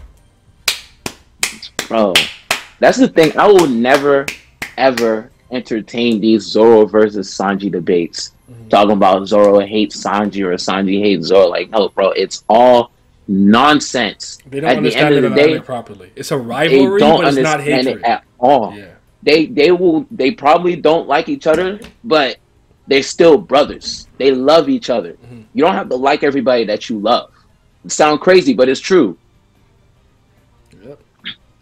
Cause like I would and anytime there's an external force, you know they're gonna work together against it anyways. Especially if it's against Luffy and whatnot. So you saw it right there. So oh man, but that's a honestly like a really, really, really epic scene. It's actually not my favorite Zoro moment, but it's a really good fucking scene. Like it's a crazy, crazy, crazy scene. So I have to appreciate it. It has a lasting impact on future arcs too. Yeah, I agree with that. And Zoro always loses so much damn blood. You know what I'm saying? So when the Laboon story comes full circle, knowing that the Rumbar pirates, damn it. Yes. Okay. Rumbar pirates. I want to say Rumble. No, it's Rumble Ball, and I'm sick with that. Oh, anyways, when that all comes full circle, I have to admit this. I thought it was cool, but I promise you, I didn't give a fuck about that whale. I just didn't care. I care more now. I care more now. But when it first happened, I'm like, oh, this is cool. Okay, calm down. I'm like, man, fuck Laboon. Let's leave. that's such a powerful moment, and like the moment where Brook truly joins the crew, like he actually really joins it, pulls the thing out of his head, the tone down stuff and everything. Like, that was all amazing. That was all good, but like it's just you really like. Did anyone think that the stuff with Laboon would ever be significant again? Like that's really what got me. Like that's cool. Like No, I don't think that will come back around. Like I thought there was like maybe a slight chance Oda would bring it back around at the end of the series, but no, I had no idea that she would come back in the form of a crew member.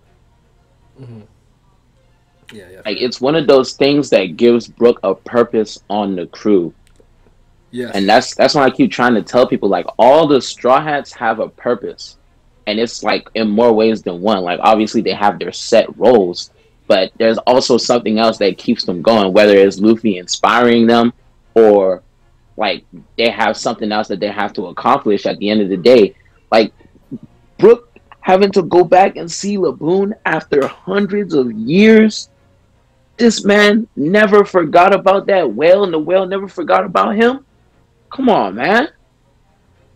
Are you a man if you don't want to see that reunion? You're not a man. You're not a man. You're right.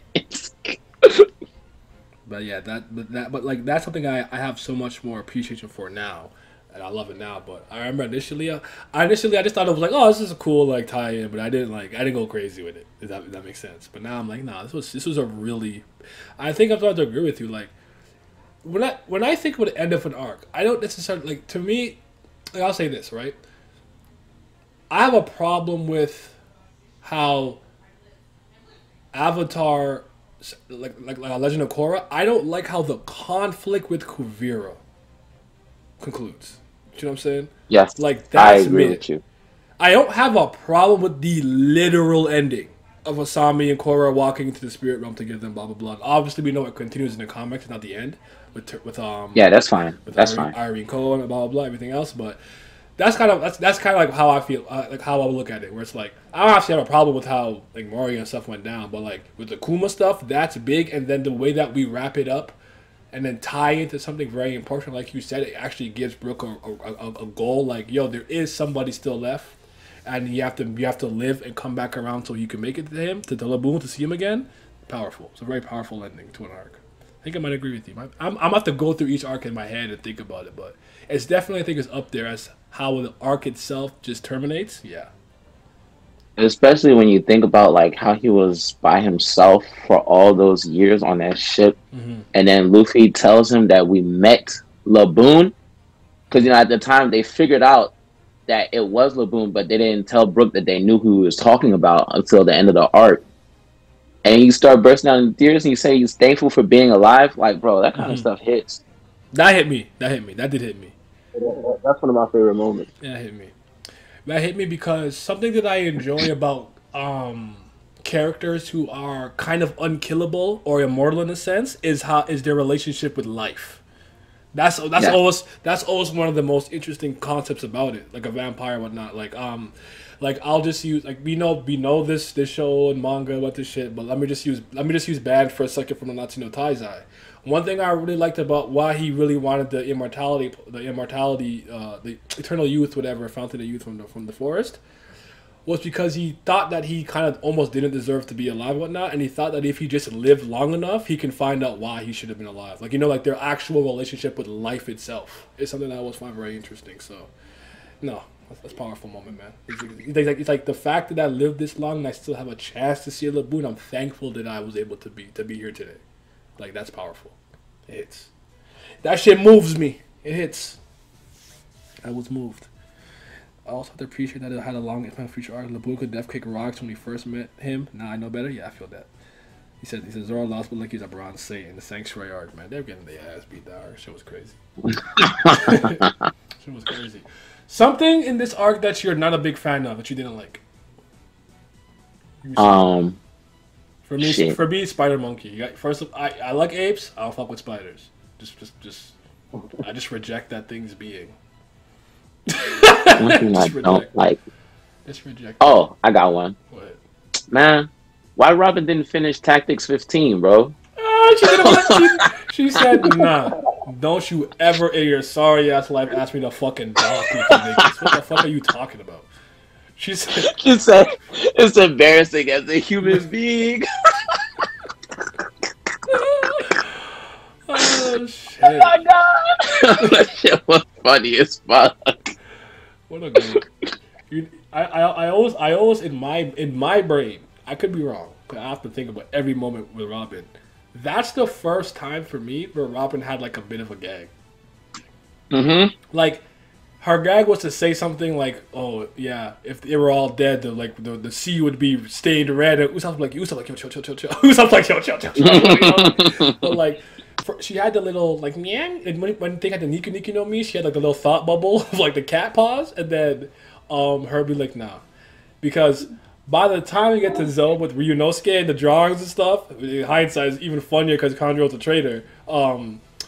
She's like crying and people are like, what's going on with Robin? I'm like, yo, honestly, Oda had been slowly building to like getting her to be able to make all of those faces and gags because it took her a while, but it was there. The seedlings were there, and I think it starts a thriller mark personally. Yeah, I agree with that, especially when you get to Wano and they read the newspaper when Luffy gets arrested. I mean, that face. This shit is fucking hilarious. Or when they pretend to be like haunted by Brooke across the bridge, and they're like necks are like like four chins. Shit was funny, man. I remember because some people are really upset. They're like, "Oh, you're ruining Robin." I'm like, "Come on, dog, just laugh. Stop being a loser." Fuck. It's One Piece, man. Just stop. Actually, to piggyback off of that, I do think that also Thriller Bark was just like in that arc. It felt like Oda was shifting. He was shifting the group around, like the groups around a lot, to try to get like all the Straw Hats a little. Like at least to me, it felt like he was trying to get all the Straw Hats a little bit more comfortable with Robin and Frankie, and then Brooke of course too. But Brooke was all kind of doing his own thing. I can agree with that. But yeah. Oh, ahead, Adam. Something you weren't a fan of. The arc. I think you already said Absalom. We said he's mid, but something else. If you have anything else, or I'll go. You can go. I'll try to think of something else besides Absalom. So I guess my only issue it's kind of it's sort of a nitpick, but my only issue with this arc it's kind of funny because it comes a little bit in hindsight. But anyways, my biggest issue was just that when I first was reading it week to week, and I have a problem with it because I actually thought the horror theme was appropriate and stuff, but it was actually the stuff with is her name, was it Cindy or Sindri? Sindri-chan, yeah. I was unmoved, fam. I was not moved by that story with him breaking plates and stuff like that. I was unmoved. So it's not even like, oh, this is bad. Oda, bad writing. Just like that shit did not hit me. I just said, bro, I don't care. I don't give a damn about this girl or this doctor. I don't fucking care. I only care that Chopper's mad. Or like, yo, I thought she was that dude, but you're not that dude. That's really it. I did remember my friend. I wanted to mention this because we talked about this recently because he was gonna be here, but he couldn't. He has some construction stuff to do. He doesn't like that. He doesn't like how Zoro, Luffy, and Sanji lose their shadow and just wake up. I don't know. I guess how they lose their shadow. He doesn't like it. He didn't like that. I don't know if you guys had a problem with that. Cause wasn't it like spider monkey, spider mice with meat? Yeah. Oh yeah. I guess that like a beautiful. So yeah, he started with meat, and they all woke up. I just laughed. So I don't know how anyone else in the chat feels about this. I have a general rule of thumb when something kind of like a little bit nonsensical can happen. It's fiction, and One Piece is already very zany. Like I tell people, nigga, automatons took balloons and went to the moon. One Piece is wacky, okay? Like I hate when they try to apply this extreme hard real world logic when it's convenient for their argument, whether for or against something. Let's cut it out. But shit, what's up to like? I was surprised that like, I'm gonna use this example. When damn it, what was the name of the giants that Usopp met in Ennius lobbies that were something to O? Fuck. Anyways, yeah, the names are coming. Fuck. I know. Yeah. Kash and what was the other one? Damn, I only remember one of them. They said, was Omoy or Cash? maybe Is that what it is? I'm gonna look. Someone look it up. Someone tells in the chat. But so Usopp is in really bad condition due to all the things that was happening, right? But do you remember when they all met up? He just launched him, just threw him into the sky, and he lands. I actually remember people being mad. They're like, "Yo, he's already mad, super injured. You doing that, and he just gets up, is stupid. It doesn't make any sense. Blah blah blah blah." And I'm like, "Yo, it's funny though, so it's okay." Like for me, if something like that happens and it legitimately just makes me laugh, I'm not gonna harp on it. Or it has to be very cool. If there's a coolness, humor, or a mixture of the both factor, I generally just be like, I'm not gonna harp on it because I laughed. It's okay. Yeah, that is kind of something like stupid to get upset about, especially when Usopp got smacked in the head with a steel bat in Alabasta and got up right after that. Yeah. I was right. Let's go. Omio and Omoy and Kashi. Okay. That's their names. I just need one side with the O, the one with the weird nose. I remember. The weird nose. I remember him. Like, thank you, Abdel. Yeah, One Piece's internal logic as it pertains to wackiness was an endearing feature for me. People being mad at OP for being wacky is not whack. No, I feel it because like it's like when people be like, when they saw Queen and they're very disappointed in Queen's design, and it's like you're like 900 chapters to the story. You know what to expect. Bro, I don't understand. Look, before we got to Wano, we saw what Kinemon looked like. We saw what Kanjuro looked like. We saw what Raizo looked like. What on earth led you to believe that everybody in Wano was gonna look raw? We have niggas from Wano with us. We know what they look like. Like, what are we complaining about? This is supposed to be Emperor Crew. Why do you look so goofy? All I do is whine. Fucking loser. It's honestly extreme intellectual dishonesty of the highest degree, and it really makes me mad because you're being obtuse on purpose. You're harping on something that is a staple to the series, and it's very disrespectful.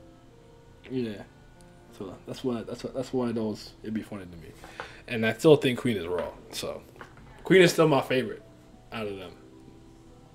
Say out of them, I don't know. King is raw. I don't know, he's raw, but maybe you laugh at that stuff. How do you guys think the combat in this arc was? How do you like the fight? Like Ryuma versus Zoro, Nightmare Luffy versus Oars, and I almost said Kuma. What the fuck is the nigga's name again? Shit. Moria.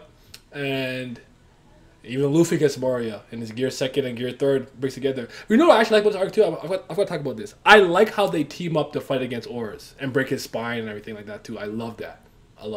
That was really good.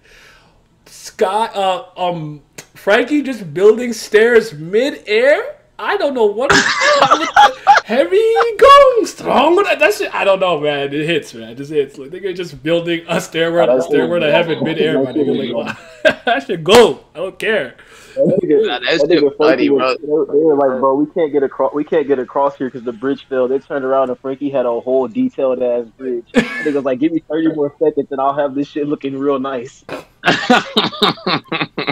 You know why I like stuff like that? It reminds me, it's something that makes me laugh because it's like, okay, I imagine if Frankie was a video game character, he'd be a slow, bruising projectile user. But it's like he's a shipwright, so it's like taking his secondary skills and applying it to combat. So he's just building shit mid-air. I love it. I just love it because it's like a secondary ability. But I thought the team fighting, team dynamic against Oars and Moria was really good, especially them. Usopp trying to launch the big bag of salt into the mouth, and then them going for the legs. That action sequence is really good. When Zoro goes for the legs and Sanji stuff too, I don't even remember how it was animated. That's a really good sequence. How they animated it. It was really good. Then the heavy gong together, blah blah blah. Then Luffy coming from the top, them trying to freeze him a little bit, and then breaking the spine.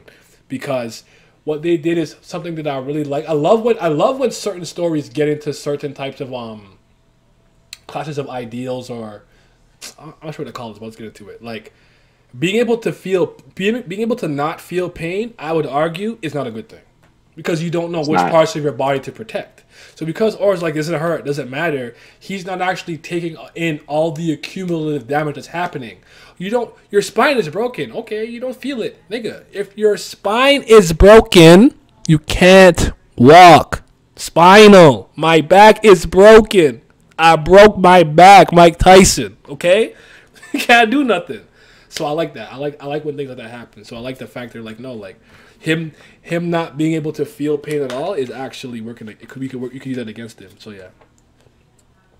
Combat was great. More using shadows to emulate Luffy's rubber was so good. Even remember we turned into Sonic? That was crazy.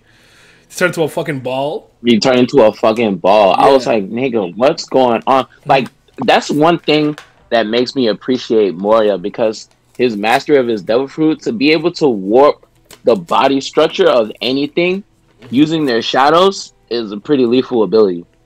Yep.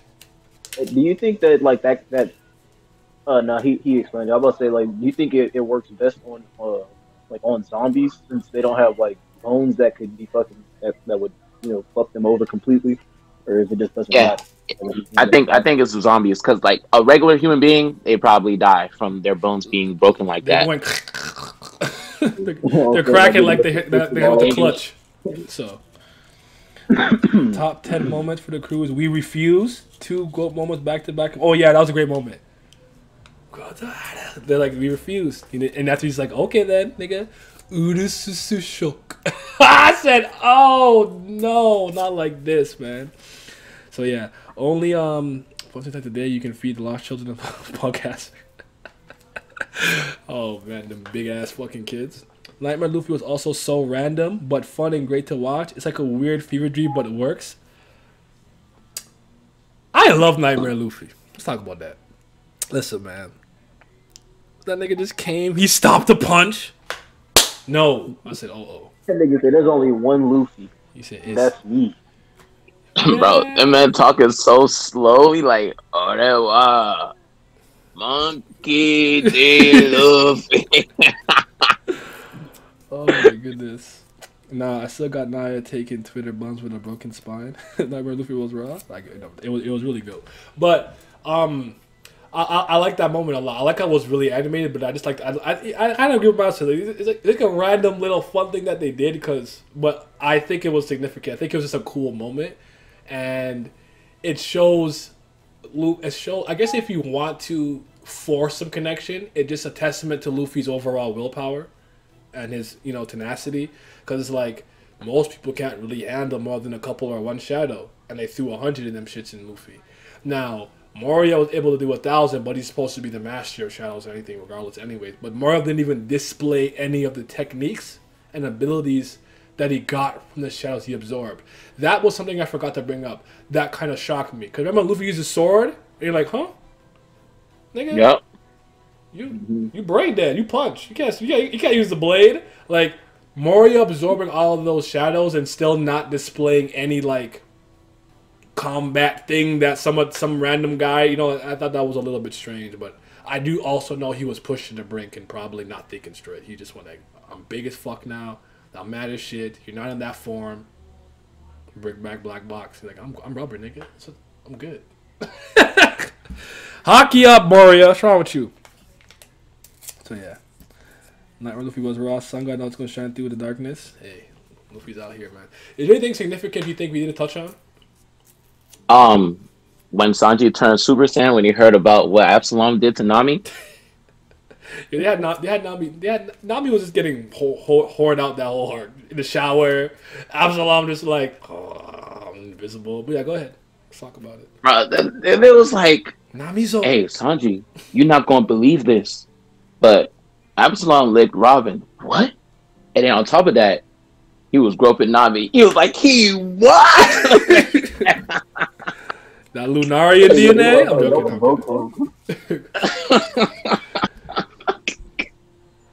Oh my god, bro. When this nigga came into the wedding room, shit was so cold. Yes. They would beat this shit out of Absalom. Be like, you stole my dream from me. The dream lives, my guy. Sanji, never give up on your dreams, man. You like, what the fuck you talking about, bro? He's Like, nah, we have personal beef. Like, who are you? With the Thanos and the Scarlet Witch, and she was like, "You took everything from me." And he's like, "I don't even know who you are." Like legitimately, right? Oh, yeah, no, that was great. I guess we can talk about some of those like other zombie stuff or anything. How do you guys feel about like Lola and all that stuff? Now that we know about Lola, she found the twins, and is his name Pound? Their dad's name is Pound, right? Yeah, I think so. Yeah. Like, I found it interesting to revisit, knowing what I know now, but it didn't necessarily change my perception of the roles that they had in the arc. I think it worked good. I think that it's cool that it kind of translated to the real body with Nami talking with whatever. But excuse me. So, wait, Will of P? They said Will of P. Oh man, shout out to Pell. He really should be. He really should be dead. That shit wild. But I can't explain that. It's the one thing in One Piece I can't fully I explain. won't even try to defend it. I'll just look at. I'll just put my hands up like, nah, you got that one, man. I agree with you. That nigga is dead in my heart. I think I saw him in Reverie. I said, nah, he's not there, bro. I didn't see that. I think I made my whole head count. I didn't even remember if he was there. I think I did see him because obviously the dog guy Chaka. Shit, that's crazy. But anyways, Yeah. I don't even know what I was talking about. That's my point. What was I saying? Let's talk about Oris. What do you think about Oris? He Junior? was talking about Lola and Pound. Oh, yeah, they're cool. I don't remember what I was gonna say though. I really lost my train of thought. You know how I am, bro. You know, my memory is just shit. That's why. You know what it is though. I've been good today. Like, see, when I was going on tangents, I'd write down what I was talking about, but I finally write it down this time, so I don't remember. I remember my point. I had a point. Oh man. It had to do with family, but I don't remember. But anyways, it is what it is. Oris. Not Oris Junior. Oris Junior is the one that we saw in Marineford. How do you feel about Oris? Did you? I'll start. The only thing I appreciated about it is just how it ties into like actually seeing his descendant. Like we actually did see that and stuff. That was pretty cool. And I don't know if I'm forcing these, and I'm starting to realize that Wano and Philip are connected in a lot of ways if you really want to think about it, because it's Wano. Yes. It's Wano where Ace makes the hat that protects Oris Junior from the sun, right? Yes. And then I'm just thinking about the fact that we saw like that's I just this is an interesting thought there. I don't know if I'm overselling that, but yeah, they be out here. But go ahead. Just to interject real quick, like just to go along with that is also in Thriller Bark is when the Straw Hats team up to fight against Oars, but you know when they see one of the continent pullers, like one of the continent pullers in Wano, also this they're like, if we were as weak as we were back then, it would take all of us to beat him, but at our current level, it's only going to take just one of us, and we can knock him out in one hit. That's just another example of it coming full circle. Fair enough. Sorry, I have to wait for a second. Just repeat what you said at the beginning and at the end. He said he was talking about the current arc right now with they was fighting the numbers. Oh, okay. And they looked at the numbers. They're like, "Oh, you're just as big as Oris." Ah, yeah. Yes. There's something with the sun. There's something with this. I had a force connection with the sun for some. I don't remember what I was gonna say though. I had a force connection, but I know it's force. Let me just stop. But does anybody? If anyone in the chat has any questions or anything in the arc we think we forgot to touch on or speak about, you can go ahead and do that. And if you guys think there's anything significant that we missed, let's mention it. I'm trying to go through everything in my head. I think all the major important things I wanted to talk about. The giant shadows. Hey, yeah, they were like the Florian Triangle or something like that, right? That was also pretty dope, pretty cool. Florian Triangle. I know there's something important I'm forgetting to mention. I know I am. That's why I don't want to leave yet. You know me. Everything that's funny in One Piece to me is important. Yes. So yeah. When Luffy put that zombie back into the grave, I lost my mind. I'm gonna have to rewatch this man. Go ahead, sorry. He looked at the fucking zombie come out the grave, dropped his little catcher stick or whatever, walked towards him, put him back in the grave like yosh, yosh. Like, I couldn't breathe, bro. Like, It's an old man with a lot of wounds and bandages. No, it's a zombie. And the one time it's actually an old man with a bunch of wounds and everything. Oh, it's a zombie. No, I'm an old man. I'm like, oh my god. like, I don't know, man. That shit just too funny to me. Like, how you gonna put a zombie back into the grave? He's like, no, I don't accept this. Oh man, I love Mario that guy. having a ship the size of the islands and insane to think about. Yeah, him having the biggest ship ever was really, really cool. I actually like that a lot. Like, I like cool ships in One Piece. So like, Thriller Bark is cool in that sense. The Sunny Go I think is cool because of the coup de burst. I love. Is it what's Beja ship called, the Nostrilo Castro, something like that? Castro. Yeah, Nostro Castello. Yeah, because it's amphibious. I'm sorry though. When he didn't slow down, that shit was going on land. That was gas. That was really cool. So, That nigga Oven tried to step in front of it like a dumbass. He fucking got moved to the side. like Oven, you're not that guy, pal. Like, just calm down. All right, no, I appreciate you, but Thriller Bark was so many funny moments. Definitely one of my favorite arcs. I like to hear that. Are you speaking of which? I'm not telling you to rank the arc per se, but where would you kind of have it? Like, is it upper echelon, lower echelon, something? Oh shit, what's up, Jay? What's up, gang? Hey, What is going on, man? I am now at full power. We have the two biggest Sanji fans in the world in here. Let's go. Has to be done. How you doing, man? I'm doing good, brother. How you doing? I can't complain. I'm alive. I'm breathing. I'm breathing. My body doesn't hurt that much, so it's a good day. As it should be. Yeah, my bad. I was a little late. I had a previous engagement, so I'm here now. He's out there slashing. We know about him. All right, so What what does that even mean?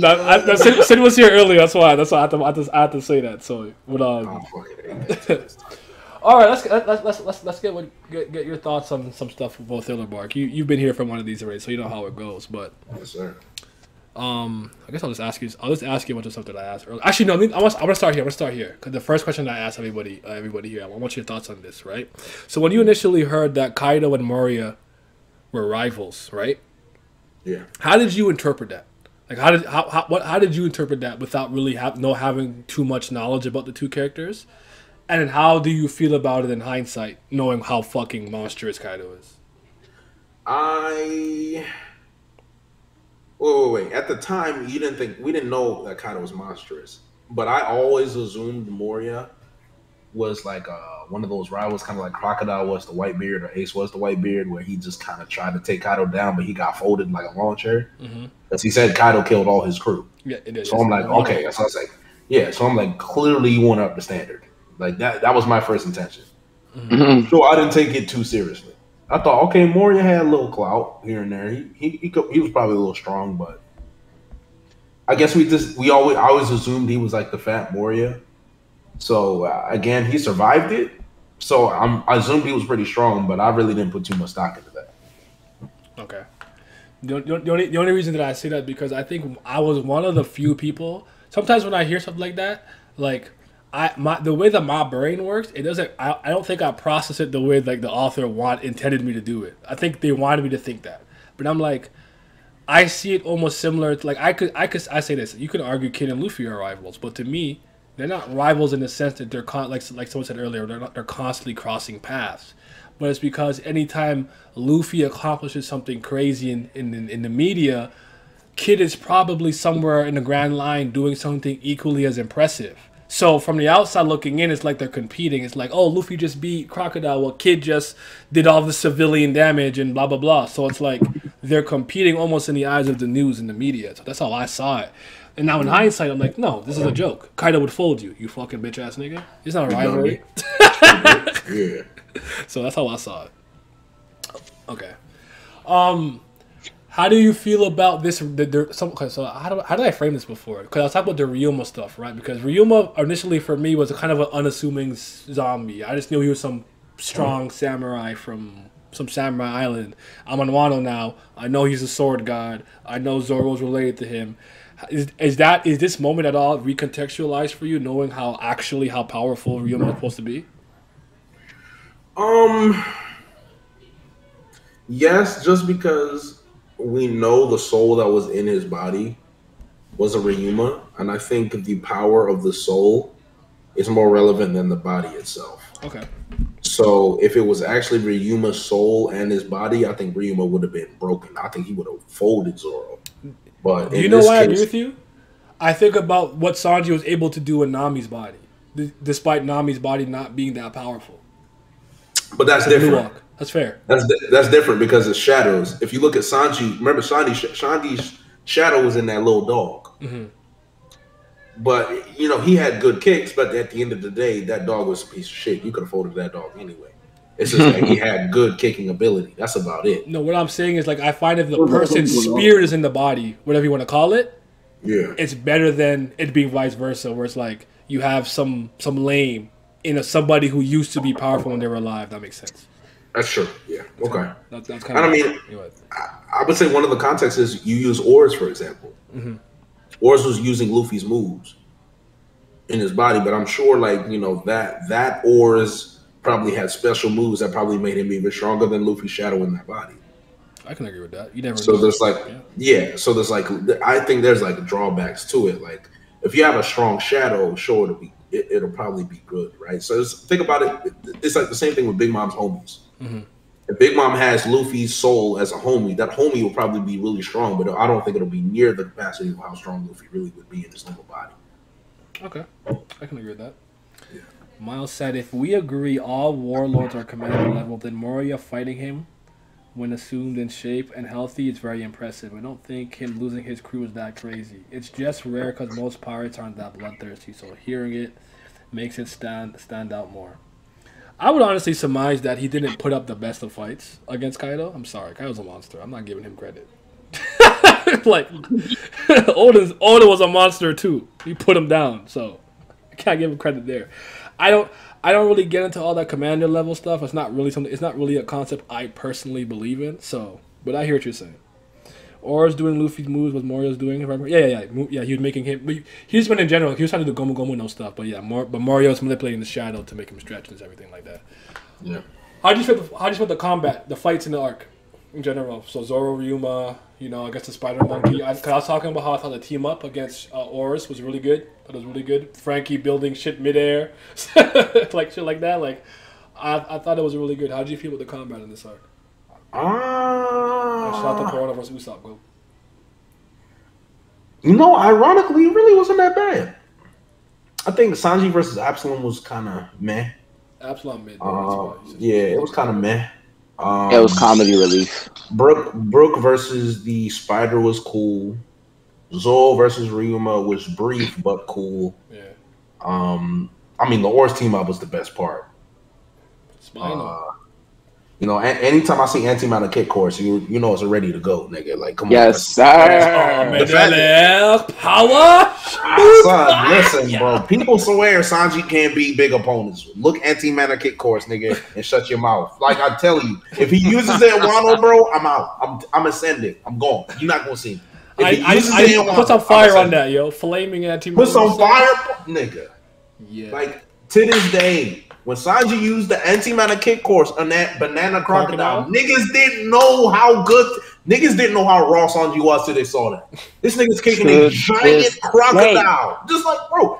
And the thing is like, you know, in soccer, you talk about volleys. No backlift, my nigga. No backlift. No backlift. No backlift, my nigga. They didn't see it coming, son. I'm like, okay. Man was standing still and kicked that bitch up. He said, fuck out of here. Listen.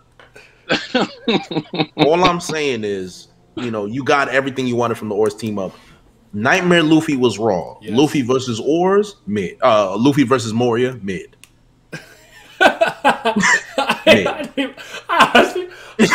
I don't disagree, but I was thinking about this like literally midstream. I'm like, do I put stock in the fact that he's never tried to use gear third and second in conjunction, but he did against Moria? Is that significant?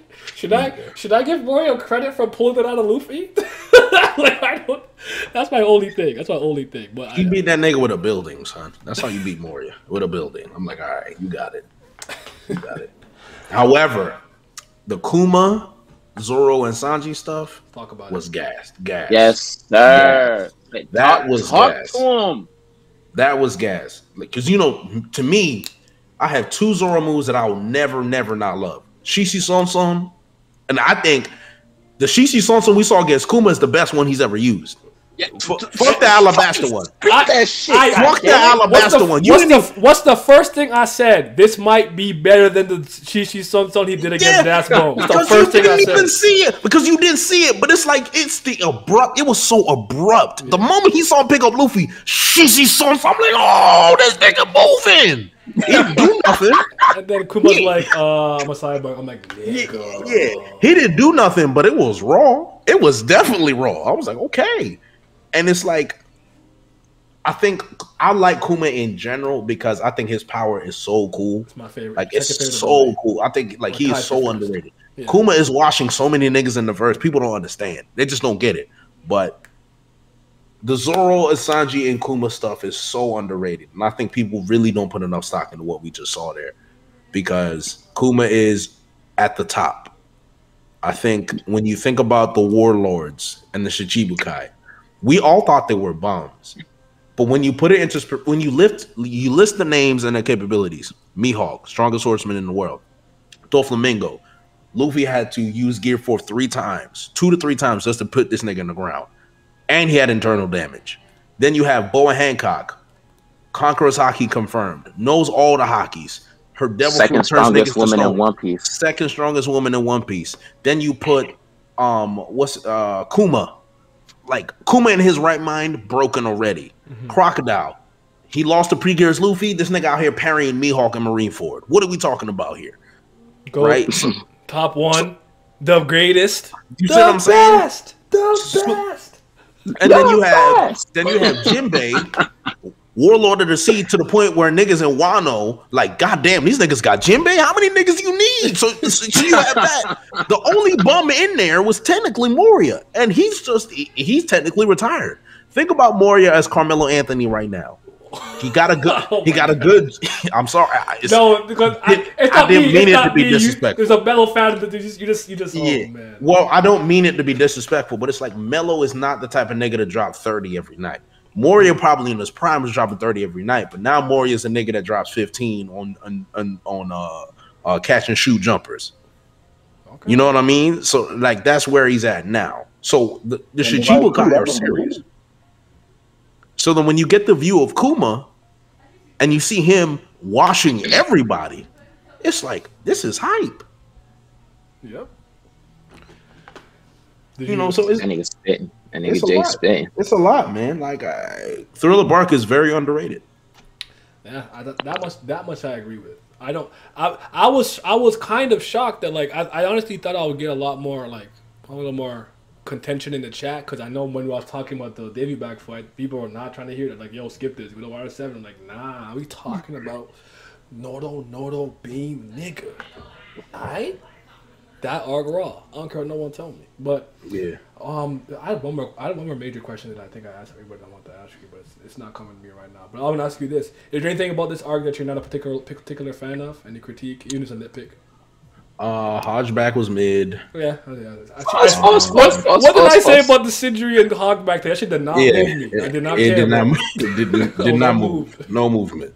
Absalom was mid. The Lola plot line served its purpose, but it didn't really hit me that much. It means more in retrospect than it does exactly. The first time. Yeah, it means more in hindsight. You know, that he's just like, oh yeah, hindsight 2020, whatever, nigga. One Piece fans like to do that. Oh, but it mattered later on. No, that shit was still ass in the moment. Fuck you, nigga. That's my mentality. Cut it out. It's ass. The comedy was great.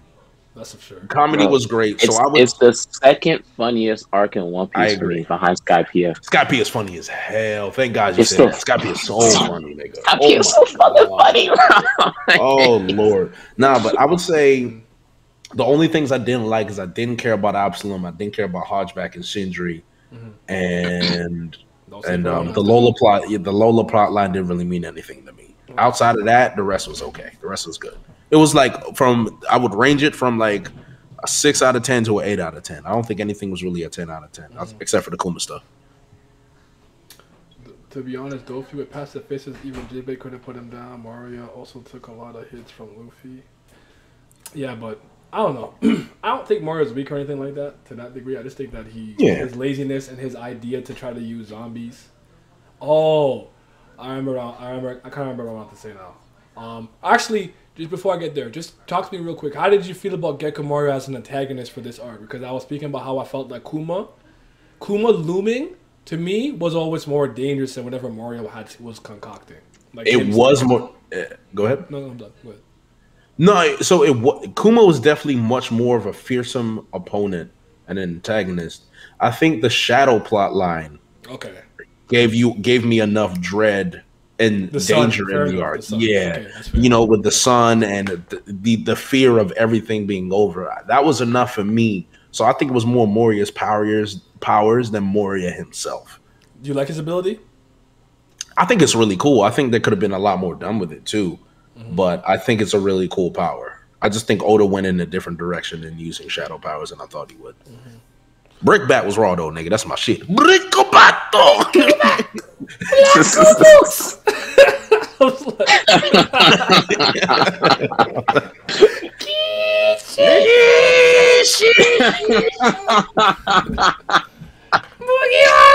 Mugiwara.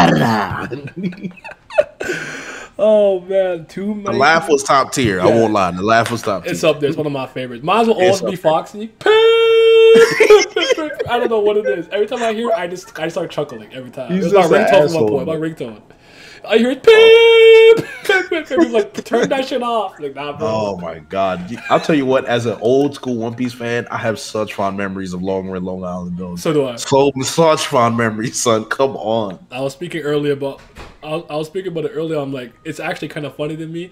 I'll just go on this tangent as fast as humanly possible. For the people who really, really care about power scaling, I'm like, this is one of the most important arcs that actually kind of highlight how One Piece combat works. It's not crazy nuanced, but it's more nuanced than some people will give it credit for. Luffy beats 2 back-to-back, Logia users, blah, blah, blah, Eneru and the Crocodile. Why are you struggling with Fox Steve? I'll tell you why. First of all, you're fighting on his terms. He's sneaky, he's conniving, he's cheating. And you're fighting on his ship, his environment.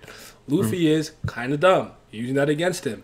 And the Nor me is not a bad ability. It's a combination of all those things that gave him trouble. Is Luffy really weaker than this guy? Of course not.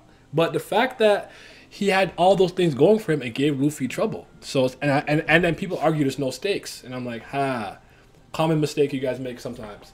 You think that if whatever is happening right now doesn't have major ramifications in the One Piece universe, it doesn't matter.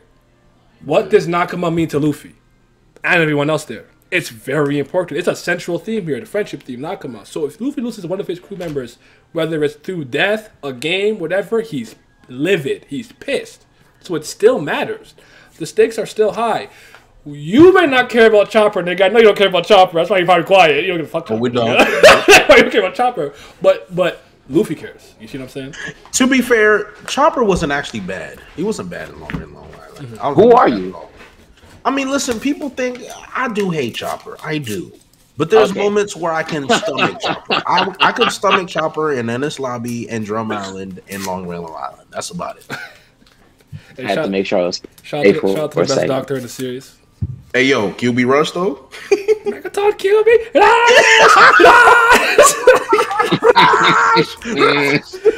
No, Pima! I fucking love that shit. The referee looked away. I didn't see that. What happened? Bro, stop cheating. Shit was so gas, bro. This nigga's hideous, son. Oh, shit. Luffy hates being alone more than hurt, so the loss will be heavy. There's that, too. When you think about what happened with Ace and Sabo. That's a good point. That's a good point, right? I didn't think about that. That's a good point. Yeah. But, Mario... I read that already. But, yeah, it's funny because like that arc is actually very significant for the very reason a lot of people claim they don't like One Piece. Oh, I don't care about the combat. I'm here for the adventure and the truck and all you guys maybe talk about is fights. Hate y'all. Anyways, how did you feel about Brook? Oh, that's the question I wanted to ask. How did you feel about Brook initially? The reason why I asked this is because I never disliked the character Brook, but when Brook was when Brook like joined the crew, I wasn't with it. I didn't want him on the crew at all. He grew on me, but originally, my thought process like we have Zoro, so we don't need your swordsmanship, nigga. Shit weak, a weak ass Kane to get out of here. In hindsight, it became Kane Raw. I'm sorry, I was wrong. Kane Raw, but I was like, I had to be like what 15? Like I was a different nigga back then. And then I'm like, he can't die. That's cool. But he kind of can't swim for no reason. Now he can manipulate his soul, so he can use his power. But at the time, he couldn't do that. And in my head, I'm like, okay, you're the musician. You know Luffy, like Pat said, we know Luffy wanted a musician from Time G. But I'm like, we have Frankie. He had his little ukulele. You know what I'm saying? He a robot. He can get some synths inside him, some beats. Give that nigga some tea instead of cola. He gonna play the right tunes. Nigga could turn himself into a fucking DJ booth. Like, bro, do I need Brook? But he grew on me. But how do you feel about Brook initially? He was alright. I guess he was kind of funny. I liked his laugh. I think Brook's introduction was hilarious. Oh, yeah, the introduction of Brook was hilarious.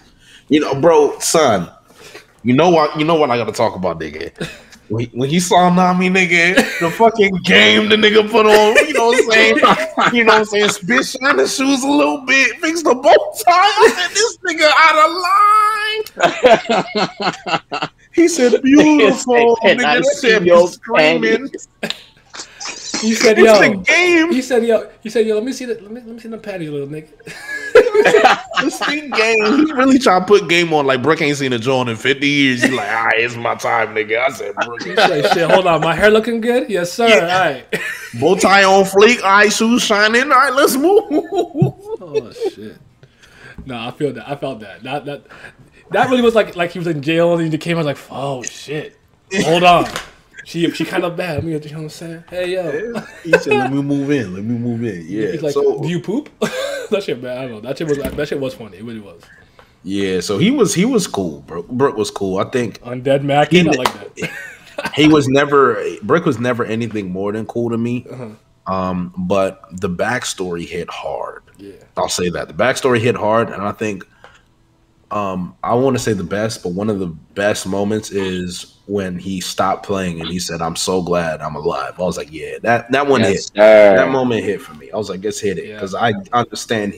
It's like hearing that you've been wishing you were dead for 50 years, only to realize that you're happy to be alive. I'm just like, yeah, it was good. Like that's like the essence of One Piece is getting you with the right moments at the right time. So it was good. Yeah, I was saying that I appreciate that kind of when that stuff happens because I like when characters who can't die or immortal, whatever the case is, pseudo immortals. What's always interesting with them is their relationship with life. Yes, that's why that moment hits a lot for me.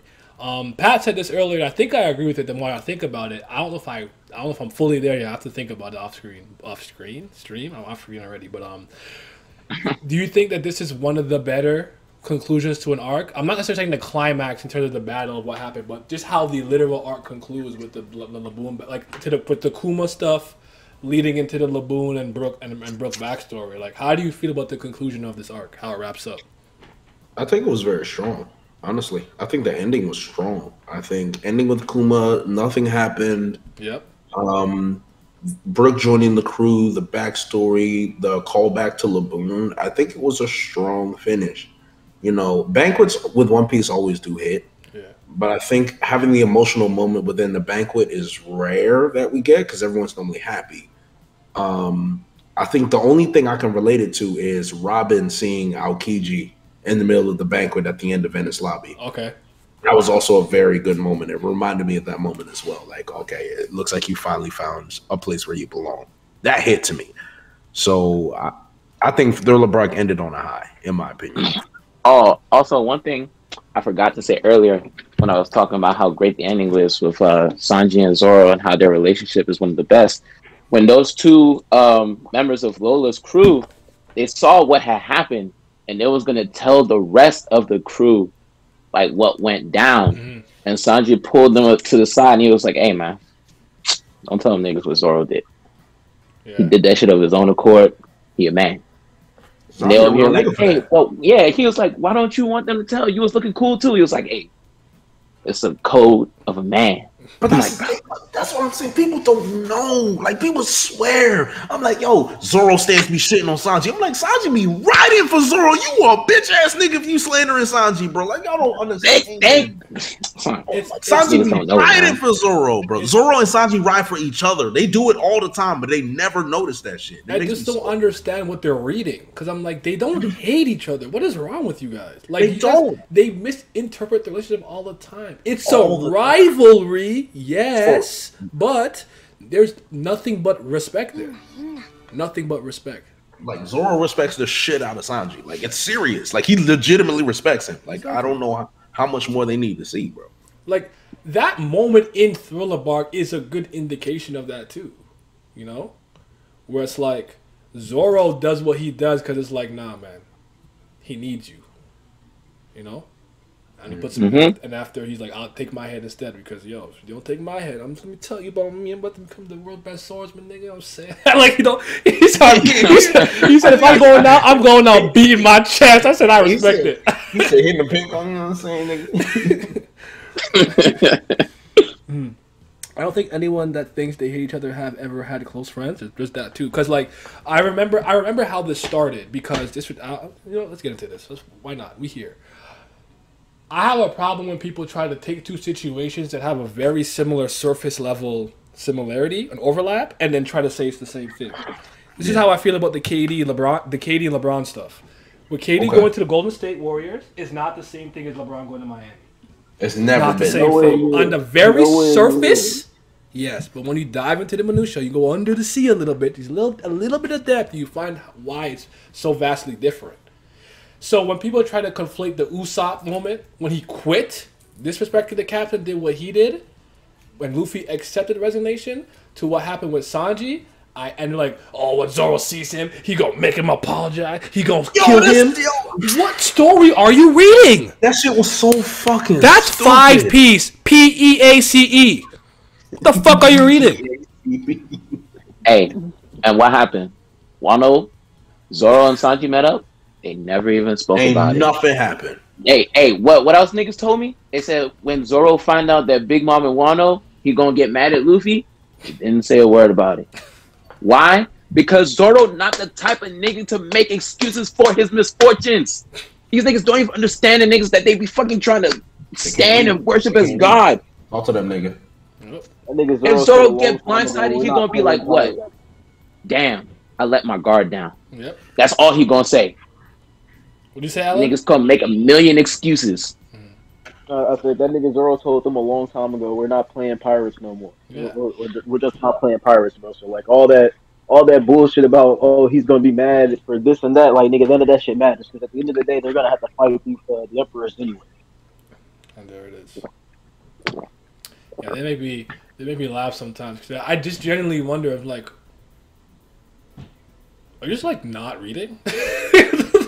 Like, are you just not reading the story? Like, I don't know how people misconstrue the relationship that badly. Like, to the point where, like, I even remember, is it the third movie, the Chopper one, where they're fighting the swordman and the guy with the kicks? And he's like, listen, man, I deal with somebody who kicks her waist, man. Like, you think you a nice swordsman, man? It's like, not like they respect each other. That's non-canon, but still, like, the people who made that movie and whatnot understood the relationship. Yeah, it's on line with what they would say in a regular series. Exactly. And they work together very well. Do you remember when they were in the Dave back fight? Like, all right, enough of this.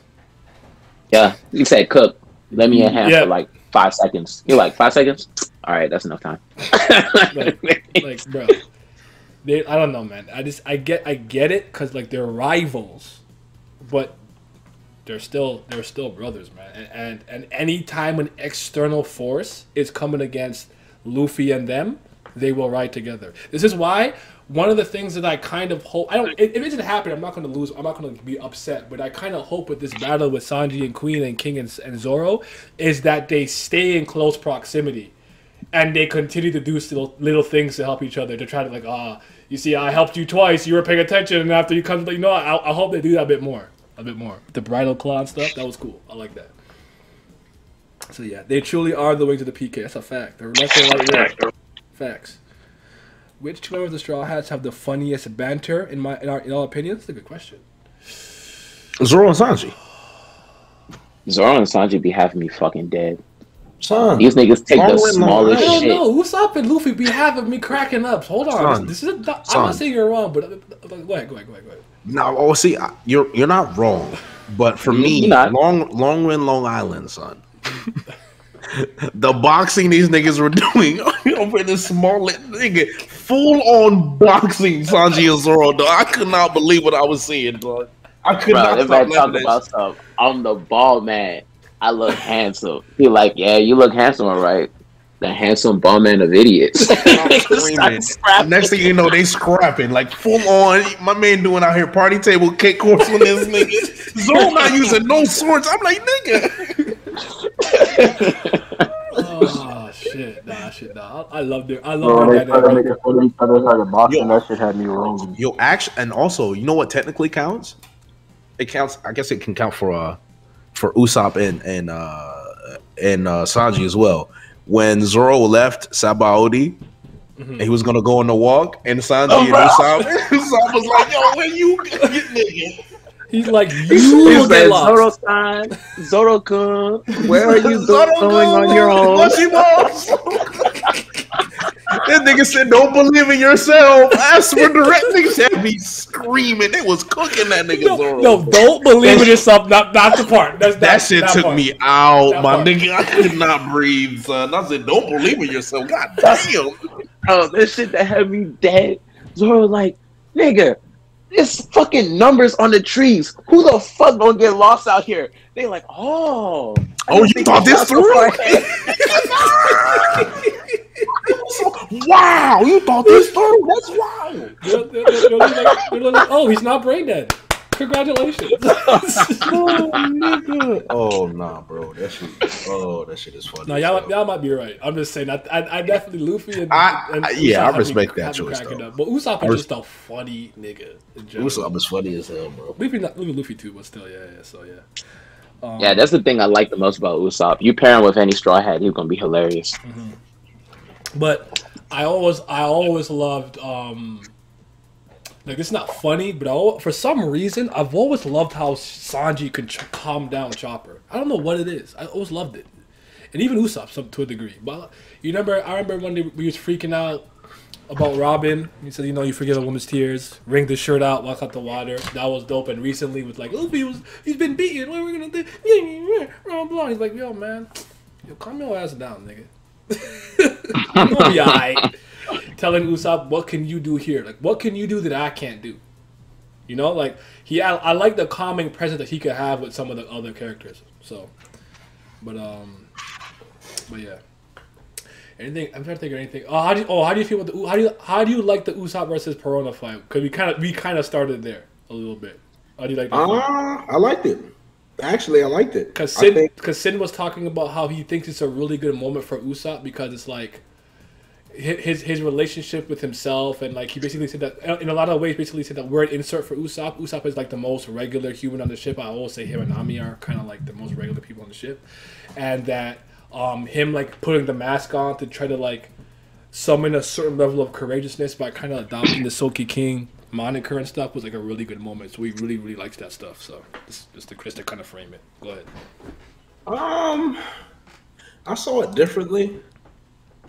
I saw Usopp as it's finally the moment where he can really be himself. Mm-hmm. He's like, I can be somebody by being who I am. Bet you in trouble. Like this nigga's like Usopp. Like you saw. Think about.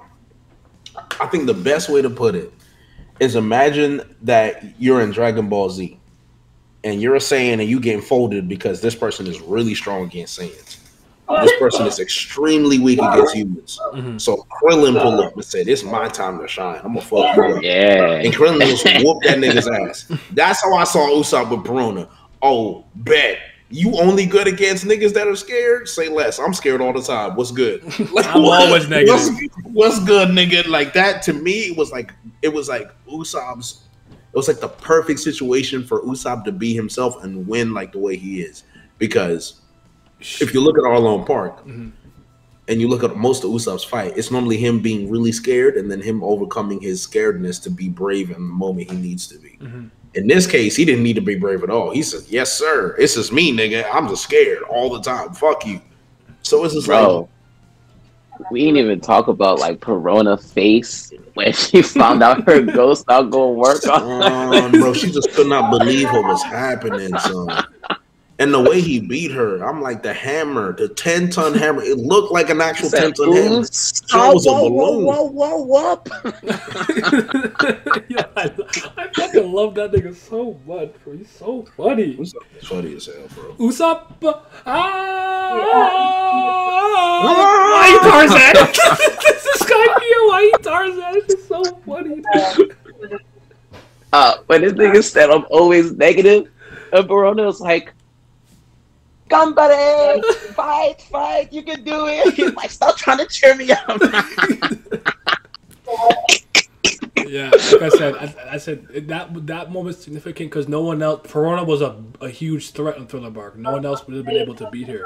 We do have the hindsight now that with Conqueror's Hockey or hockey to a certain level, certain things like that won't work. Because we were talking about like a little bit like we also thought maybe Sugar and Perona could fight anybody, but with Law's statement, how he's unable to move them because their hockey is too strong. If it happened now, it'd be different. But at the moment, Usopp was the only person who could beat her. Because Pat brings up the moment where Zoro's like, "Huh, this only worked because you guys are always carefree." You get hit by the ghost? He's like, "I wish I was never born." I said, "Yo, no one is exempt. She's a fucking problem. These ghosts are not safe. Their ghosts are a problem, nigga. Do not fight her." So, shout out to Usopp, man. But I just said this, Jay. This is just another instance to me where I like Usopp's courageousness, because I say like Luffy is fearless, and fearlessness to me isn't the same thing as being brave. It's like it's literally the absence of fear. Yeah. So it's he stands his ground the most and plants his feet in the ground when he needs to the most. So I like that shit. So yeah. The reason I respect Usopp a lot, is because this is something I had to learn, and I'll try to keep this as vague as possible, but I'll put it in the context of, I'll put it in I'll give a good real life example. Say you're a dude that's really shy, and you want to talk to a girl. There's guys. No kidding. Go ahead. There's guys that are really confident and just shoot. They shoot like J.R. Smith. They just pull off from anywhere. It don't matter. Niggas just pull off.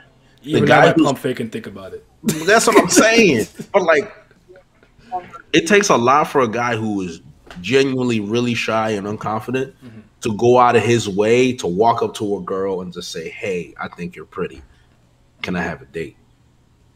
Niggas won't really look at that and think, "Oh yeah, he might get rejected." Niggas look at that like, "Oh yeah, all right, yeah, he ain't got no game." To me, when I see that, I'm like, that took a lot of guts. Yeah, that took a lot of courage to do something like that, and he's gonna get better from it. That's how I see with Usopp. It took a lot for him to stand up in that situation, and he did it anyway. It's just like you have to. With Usopp, you got to see a little deeper to understand who he is. Yes. You got to look beyond the surface. You can call him a coward, call him a bitch, whatever. When he stands up, in the moments he stands up it takes so much courage to do that. You just understand, wow, this guy is really doing it. That's why he's brave. And it's not even that. When you holler at a girl, you're going to live. So you can survive that. This is life or death stuff this nigga's standing up to. He said he going to live. yeah, like, oh yeah, if a girl says no, fuck you, you ugly, all right, you get hurt for a little bit, cry for 2 weeks, nigga, you get over it. 2 weeks? All right, come on. Bro, the first time. I can't think about it. I'm about to say, if you shy and a girl says you ugly, nigga, I got rejected, My world was distorted. I said, "Am I ugly?" It be hurting, cuz. No, but for me, it was a little different because I'm used to getting yes. So I was like, wait, what's going on here? Something was something wrong. But yeah, so anyways. But really good point, though. I forgot to say. 100%. That's it. That's really it, man. Yeah, it's just the courage is awesome. I respect Usopp's courage so much. Yeah. Yeah, girl. And when Yasop tells Usopp he's proud of him, will be one of the best moments in One Piece. Oh, that'll be He said, "Wow, my son's a brave man of the sea." Oh yeah, I'll snipe that nigga. Crying. Hold on, yes sir. The streets crying. The streets crying for that one. Yeah. I ain't gonna lie. But that's my one of the reasons why I've always liked Usopp so much, because it's just like he embodies like Zeppeli's. Zeppeli and I have the same idea of what it means to be courageous. Thank you for the follow. To be courageous, where it's like, it's actually if you are fearful and overcome that. It might, like I said, it might look ugly. His nose is running, his legs are shaking, might piss himself, but he stands his ground when it matters the most, and I respect that every time. You know, it's still raw to see Luffy just jump in head first and do it, but he's fearless. It's a little different. So, it is what it is. But is there anything else? Anything else in particular? I think I need to ask you. I'm trying to think, because we went through a lot of stuff. If anyone has any questions in the chat, you can ask it now. Or forever hold your peace. We can wrap this up. Actually, I want to talk about the last chapter for a little bit while I'm here. Kind of got a chance to talk about it on stream, but I don't remember what happened. Oh, the twin dragons. There we go. Yes. Oh my god! I still have to say that. I'll say this again. Roger's thumbnail was... I'm so mad I didn't think of that beforehand. I love Double Dragon. Like, I love that game. And he had the twin dragons from Momo and Kaido. I'm like, ah! I'm gonna look at it now. Ah! That was an elite thumbnail. So shout out to Roger's Wish for that. But, I see it, yeah. No, I love that chapter because... well, first of all, we're getting a dragon battle. This shit raw. Momo big as shit now. This shit is cool. But everyone knows that Luffy's alive, so a lot of the morale and stuff, they're reinvigorated. But the thing that I liked about it a lot was just that Momo is still very much a kid, similar to kid. Because I was saying, one of the reasons that I think that this moment, I think Oda wants to do this and make him like 28, is so he can kind of reverse the gag. Where Momo's like an 8-year-old or whatever. But he see them things and he like, yes, sir, I'm trying to get to the bath with the bitches, you feel me? And after now, it's going to be like, you're a grown-ass man. Stop acting like a fucking kid. And like, it's exactly what's happening already. It's like, Luffy's like, nigga, open your fucking eyes. What the hell are you doing? So I was like, I'm here for that, so. First moment, that nigga saw some pervy shit and Robin and Nami slapped that nigga upside his head. Can I be honest with you? Go ahead. I don't give a shit about Momo being a dragon. I'm not gonna lie. Well, I mean, I don't care about him being a dragon. I care about Luffy's on him. That's the thing. Go ahead. But that's the thing. It didn't do nothing for me. Oh, you were hype. Okay, fair enough. I was not hype. I was like, he was unmoved. Kind of cool. That shit didn't move him. I was unmoved, nigga. Because to me, Momo being a kid is something I enjoyed the courage that he had to show as being a kid. Like the shit with Kanjuro, bro. Trying to escape and that nigga Kanjuro folded him up like that was evil. That shit was terrible. And then he still had the balls to announce that he was the son of Odin on the cross. I'm like, yo, Momo's really showing me who he is. Now he gets older, he turns into a dragon. I'm just like, damn, I don't really care no more, dog. Like it's kind of he's still a kid, but you're a big ass dragon now. I don't really care too much. I think it's the perception. You know, when you see him small and vulnerable, you kind of like. No, I didn't want him to get bigger. So I actually agree with you. It's like you respect his courage more when he's like a kid. Now he's a big ass dragon. It's like, nah. He could at least look the part now, if anything. Yeah, he should look the part. So him being nervous and he's a big ass dragon, I'm like, get the fuck out of here. This is stupid. Like, just that comes out of here. I'm like, man, if I'm a big ass dragon, I'm breathing fire everywhere. If I'm 8, nigga, I'm breathing fire. Just fucking go wild. So I'm like, now it's like it's not hitting for me no more. So the Yamato stuff, raw, fine. But Momo, the dragon, Luffy appearing on the dragon, niggas comparing that to Naruto appearing in the Pain arc. I'm like, One Piece fans are pathetic. Yes. I have to call out One Piece fans. I have to do it. Bro, I'm sorry. I gotta call them out. It's I have to in call him out. the mud. 'Cause I'm fucking They tired. don't know how to appreciate what we're getting Yeah, without Can I- comparing it to something else. That's what I'm saying. Naruto fans are so hold on. fucked. Sorry, real quick, Jay. What would you rate this arc? Sorry, this up before I forget. Thriller Bark. Thriller Bark. Yes. Sin gave it an 8, right? 8. So. 7 out of 10. I feel is a fair Okay. comparison. 7 out of 10. 7.5 for the comedy. So I guess 7.5. Okay, so me and you have the same score then. 7.5. Pat? It's not gas by any means, but it's just a solid arc. I think it's a solid. It does what it needs to do. Pat? Hey, you know me. Comedy is paramount. Hell's Memories. So just off the comedy alone, it's an 8.5. Okay. Fair enough. Alan? I'll give it an 8. Okay. Sorry, now continue. Go ahead. Now. I'm gonna make that. I feel like 8's a little high, but then again, it is people's opinion. I was gonna be the guy and go like 7.8, but I'm like, I won't do that today. So here's my problem, and here's been my problem with One Piece fans for a while. Y'all suck the dick of this series so fucking hard that you think everything Oda does is fucking gold. Everything Oda does is not fucking gold. Please read other manga, read mediums, please.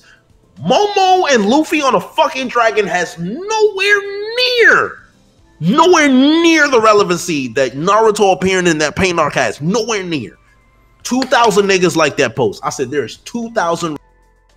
I don't care if I get cancer. Mentally challenged. Hold on. No. It's just raw.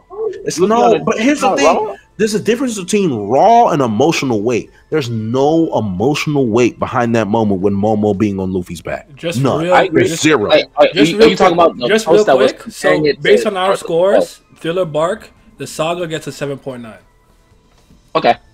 So that would be the final score. He said the Saga. All right. Saga. Well, remember, just ranking the Saga, but remember, Thriller Bark has 1 arc for the Saga. So the Saga gets. You're a fraud. You're a fraud, nigga. What are you talking about? this is the part of the stream. Just say the arc. Oh, you're funny. This is the Saga and the arc. I'm joking. Go ahead. I'm done now. All right, we good. Nah, but seriously, I'm just. This is the biggest gripe I have with One Piece fans, man. They just take. I wouldn't even begin to compare those things. So like the comparison is cooked from the start. I'm not moved by this. Oh, you talking about the comparison? Yeah, and it's like it's no like way you can say that. I mean, look, everybody know me. I don't got nothing nice to say about Naruto no more. Yeah, but sucks. Come on now, when Naruto showed up to fight Pain on Gamabunta, come on, man, come on. That's raw. I was unmoved until you were saying on that one body. Then I was moved. That was. I always say this. That's the only time I ever liked Naruto. Kind of. I'd never liked that nigga from the jump. But I'm like, okay, you're kind of cool today. So it's like, I mean, they kind of cool today. Well, I'll just say it like this. My problem with One Piece fans is they like to overhype everything. Hype the moments that deserve to be hyped, but don't act like everything that you read in One Piece is big fiction, please, because it's not, and we know it's not. Wait, you gonna tell me the Scabbard's are good characters? Yeah, nigga. They not? Ashura Doji is. Shit. Ashura Doji is good, but that's about it. Hey, Kawamatsu not a good character. No, Kawamatsu, is he a character, nigga? What's Kawamatsu? What are we doing, Jay? What's his personality? He was protecting Hiyori for all those years. That's a personality? That's a personality? Yeah. Hey, fish nigga, sumo. No, you're wrong. You know you're wrong. You know it. You know you're wrong. You know it. Kawamatsu I liked Kiku until she was a fucking idiot. So there you go. Now I hate her. Hey man, that shit did not sit right with me. I was like, you know what? No, good for you. Die. That's what you get. No, bro. Like I just went back and reread the beginning of the raid, and then Kiku was telling Kiyomon that if he wasn't ready to strike down the traitors, then none of them would be ready to. I'm like now looking at that shit going back. I'm like, bitch, man, how dare you even fix your lips to say that shit? And then when it's your turn to fucking kill the traitor, you can't do this shit. Hold on. That's the dumb comparison. That's a fact. Zodiac, nothing happened. Kerry, Thriller Bark, Cap, Jay, that Berserk fans, dude. Jake, Berserk fans do that too. What's the difference? Sound like a true fraud. Berserk is actually gas, but that's up to you, King. You do what you got to do. Wait, hold on. What's with the actually? What's going on? Listen, man. I like getting on Jay's nerves, right? I know how. I ain't I listen. You know, Berserk, it exists. You know, it's cool. I'm not gonna say nothing. I'm gonna leave it at that. You know what I'm saying? the Everybody impact got right to their movie opinion got messed first. up 2 times prior to that. Naruto pulled up repping his set. Best entrance is ramen guy filler episode. Shikamaru the goat. Jason pent up anger. Jay just betrayed himself. I know it's just funny. Oh, okay. No, like the rage that Jay, not rage, but whatever you have towards the community is something that I feel. I just feel in a different way. The way I feel is different. The community pisses me off all the time. So. The good and bad thing about the fact that no one cares about anything that I have to say about One Piece is that I could just step away and no one checks for me. So I don't have to see this shit. I don't have to engage. Like with you, like you're kind of in the thick of it. So and plus you're a huge Sanji fan, so I know they'll Sanji do anything. Into the thick of it. And they'll overanalyze any and everything that he does. Shut up, nigga.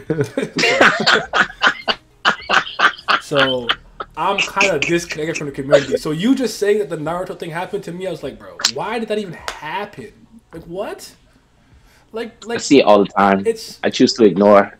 Jay he does not have that privilege at all. This is the first time I'm hearing of this. It's like me, like with me, I can't divorce myself from Tower of God fans. I have to be in there.